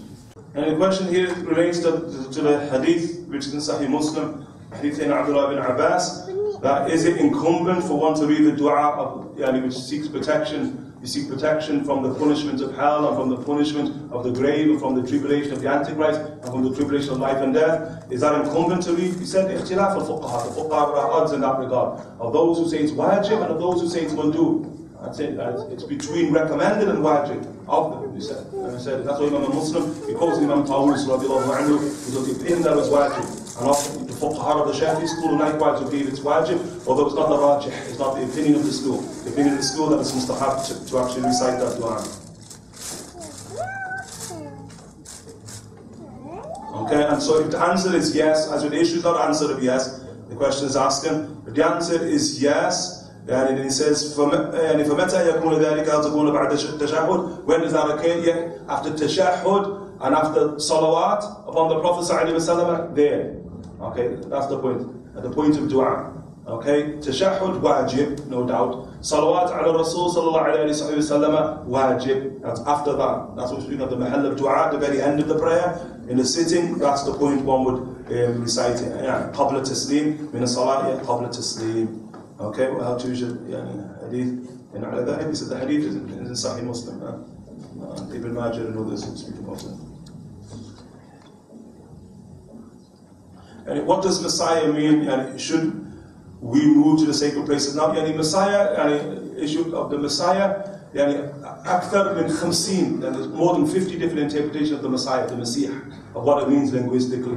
And likewise with the Dajjal, over 10 different interpretations about what the Dajjal means linguistically. But in terms of the question here of the Messiah, the upshot of it is Mesih.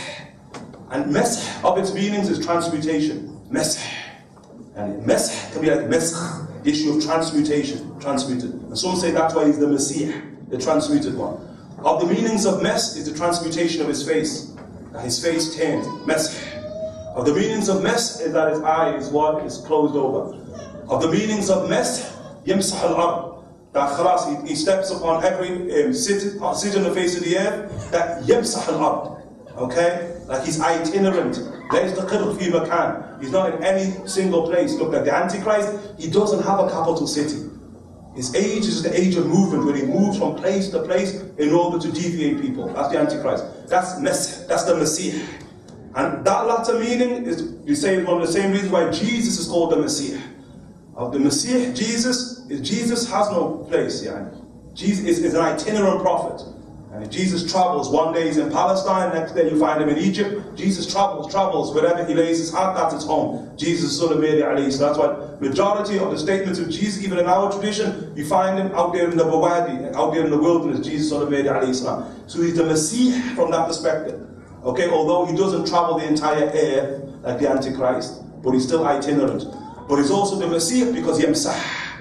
Yamsah. And Yamsah means he anoints people. And Jesus is the anointer. And if he touches you, khalas, he heals you. He's the healer. That's what the meaning of the Messiah. But as it relates to Jesus, the son of Mary, alayhi salam. And some of them say that you don't call the Antichrist the Messiah, Ad-Dajjal of the ulema. They prefer to call him the Messiah, which is the lugha, with the kha, which is the issue of Mesih, and the transmuter, and the one transmuted. Okay? That's the Antichrist. That's the meaning of Messiah, but there's a lot of indications linguistically. Should we move to, and Dajjal is the imposter, Yughati, the Mughati. How he covers over, okay, truth with falsehood. Sayyidina Hudayfa ibn Yaman, he said that so long as you know religion, you know deen, then you're able to tufarriq bayn al-haqq wal-batil, that you're able to distinguish between truth and falsehood. And so the Antichrist is going to capitalize upon ignorance, especially ignorance, meaning ignorance of the soul. You can have all the knowledge you want, but if the knowledge doesn't impact your reality, then khalas. What's the benefit? What's the benefit of knowledge? Okay, so he takes advantage of ignorance and yughati. So that Dajjal is the one who covers over truth with falsehood. Where literally in the Arabic language is when you take a camel who's diseased and then you cover over the camel. And you put tar over the camel in order to fool the actual buyer that the camel's of good health. But it's really ill, it really has an ailment. But the ailment is beyond sight. You can't see it. Okay? Heck with the Antichrist. But Allah Ta'ala alam, the Antichrist, he don't look like God. Does he? Allah Ta'ala look like that? Sure. Even for an Apophis, Adola, Abnar of Dhul Khawaisara, Antichrist is going to look like that with one eye and all of that. That's what people lost their intellect. Lost their intellect, like the Imams of the Sahaba radiallahu anhum. See, in that day, on his final emergence, the majority of people have just lost their intellect.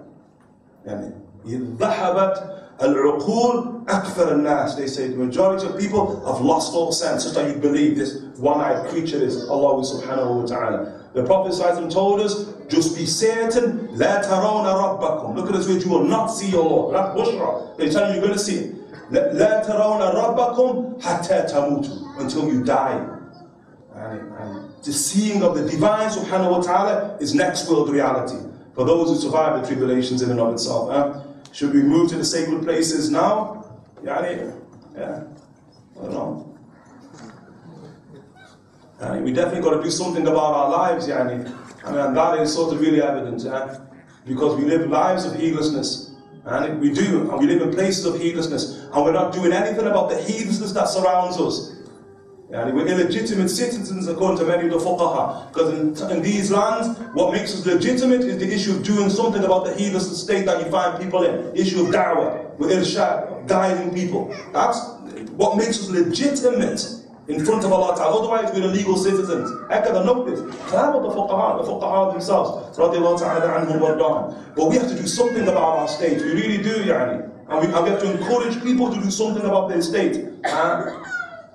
Because this is an emergency state, when the Dajjal Antichrist is doing his wickedness, what would Shaitan be doing? I'm going to crack a joke then, boy. What would Shaitan be doing? The Dajjal's doing his bidding. What does Shaitan have to do in that age? When the bidding is now being done by the Antichrist himself. Okay? That's like the Prophet ﷺ to Ibn Sayyad. When the Prophet addressed Ibn Sayyad in Sahih Muslim, he said, Mada tara. He said, what is that you see? What is that you see? He says, Bahr. I see an ocean. An ocean. And the Prophet ﷺ says, Arsh Shaitan. And what he was seeing the throne of the devil. As the Prophet ﷺ informed us, that is over water. And many believe in the proximity of the island of the Antichrist. And many are going to locate the island of the Antichrist into what? Into the some put it at Bermuda, that's why some put it in the western lands inside of Bermuda. Some of them, as we took from some of our teachers, they put it at Florida, right there at the tip of Florida, in and of itself. Some of them put it. But it's just one of the islands. Hadith of the Prophet ﷺ, it shows you that it shifts. The Prophet ﷺ and the Hadith of Tamim al-Dari, the Prophet ﷺ's first words, that it's in Bahr al-Sham. Bahr al-Sham. Bahr al-Sham is like the Mediterranean. Okay? Hadith in Sahih Muslim, Mediterranean. So that it never went that far west. Okay? Then the Prophet ﷺ thereby said, Bahr Yemen. Look at the Rasul ﷺ, Bahr Yemen. Bahr Yemen, the Arabian Sea. On the islands in the Arabian Sea. Same hadith. Next word he says. Then the Prophet ﷺ says, Al-Mashriq, Al-Mashriq, Al-Mashriq, Al-Mashriq, the East, the East, the East, the East, the Prophet ﷺ says. And sort of what you get from that is like, shifting, the issue of him shifting islands, okay? And the maximum security, So in case somebody has ideas of going to Bermuda and finding them. Any questions, inshallah ta'ala? Any questions? No? The concept of these three characters, again, the time, Isa al-Islam, and Antichrist, and the Mahdi. Two of these characters are in a state of the world that we can't see. Is the Imam, is he also in that phase at the moment, or is he not been born? Who's in the world that we can't see? Sorry. Isa al-Islam, we can't see. Okay, so Jesus is in the world of the unseen. Jesus is in the second heaven. That's Jesus. Yeah. And then obviously Dajjal, he's, according to his own theory, he's 1,500 years old. So obviously he's seen him. No, he's not 15, he's a lot older than that. The Dajjal, but the Dajjal is not in the world of the unseen. He's not. No, the Dajjal is in the world of the seen. If somebody, quote unquote, Allah Ta'ala granted the tawfiq, they could find them. Not that you should, but you could. Okay? And then the third one was whom? The Mahdi is not an issue of the unseen. The Mahdi is... As in the current state.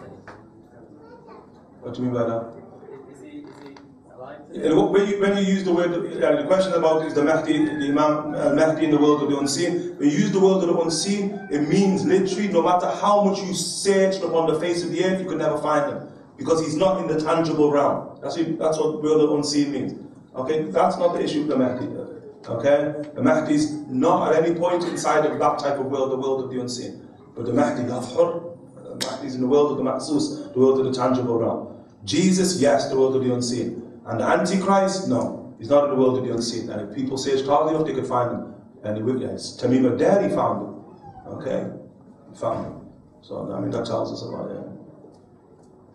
No. You know, after the Antichrist has entered every town and city, and he's gone to another town or city, what will the state of the people be?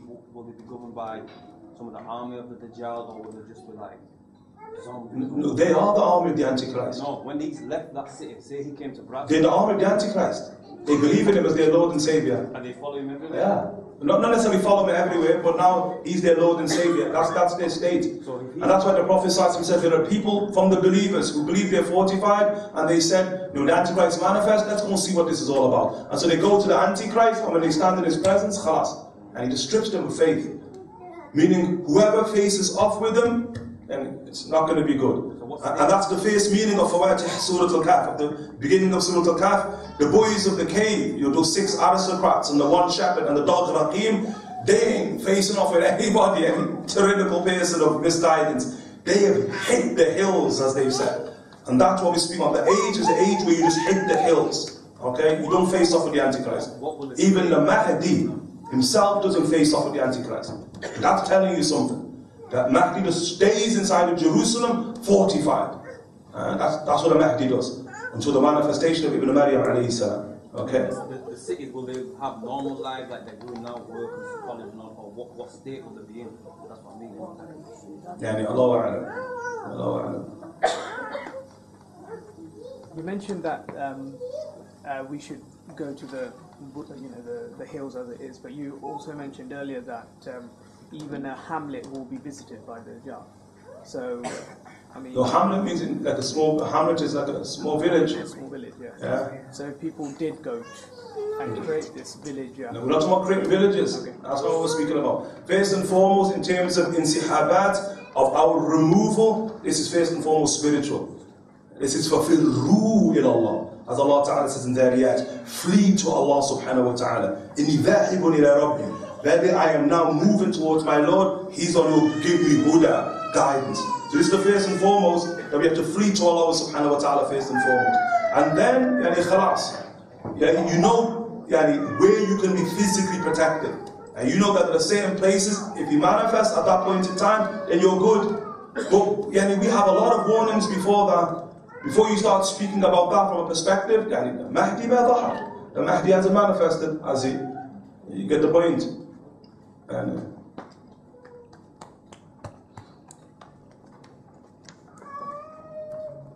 any questions, inshallah? Any questions now? Would there be multiple Mahdis or just the one? Because there's many hadiths that mention about war and then good times. And so it's a belief that there'll be multiple Mahdis, and then the final Mahdi will then fight at the time of the Dajjal. Yeah, we mentioned that before, issues of dress rehearsals. There are most people who claim to be the Mahdi, and there's the actual signs of them being the Mahdi, historically, from one perspective, could have held true, but it's not the Mahdi. So from that perspective, you can say from that, even the Hashimi himself, in the time of the Mahdi, who claims he had the sifat of the Mahdi. As we mentioned, that some say he's the cousin of the Mahdi himself. You have the sifat, but that's not the Mahdi. So this issue of, is there going to be multiple Mahdis before the final Mahdi? No. It's not the same phenomenon as the Antichrist. But there are multiple Antichrists who are projections of the one physical Antichrist that have happened. We just ask Allah subhanahu wa ta'ala for tawfiq, inshallah, and protection. Month of Rajab, it's a blessed month. Remember, this is the month where you flee to Allah ta'ala. It's the month of the great return, the month of Tawbah, the month of Istighfar, the month of what? Of the Uruj of the Prophet sallallahu alayhi wa sallam ila Rabbihi. قاب القوسين وأدنى صلى الله عليه وعلى آله وصحبه وسلم. Inshallah, we just try to sort of expose ourselves to the winds of the moment, inshallah, tabarakallah, because that return back to Allah subhanahu wa ta'ala, if it's not already begun, it has to begin at some point in our life, inshallah, tabarakallah. And if it hasn't already begun, then there's not a more blessed time for it to begin than now. Especially inside of a month where there's ta'yidat and faydanat coming from Allah subhanahu wa ta'ala. Allah ta'ala assists the slaves inside of this month. So we ask Allah subhanahu wa ta'ala for assistance. We ask Allah subhanahu wa ta'ala for protection. We ask Allah subhanahu wa ta'ala for faith fortified. And we ask Allah subhanahu wa ta'ala to give us faith. In the age in which we live in, that faith is tainted with doubt. That faith is tainted with hypocrisy. And the Prophet ﷺ, he said that when you see the age where there are full term, that there are two citadels, two camps of faith that is not tainted by hypocrisy and disbelief, that is not purified by faith, I just have an iota of faith. From that moment on, await the manifestation of the Antichrist on that day or the next day. Okay, so we ask Allah subhanahu wa ta'ala that He makes us of those who, mashallah, tabarakallah, whose faith is fortified and purified and free from all types of impurities, and Allah ta'ala grants us securities. As we ask Allah subhanahu wa ta'ala to raise us in degrees, subhanahu wa ta'ala, tawfiq wa nadar minhu, wa sallallahu ala sayyidina Muhammadin wa ala alihi wa sahbihi wa sallam.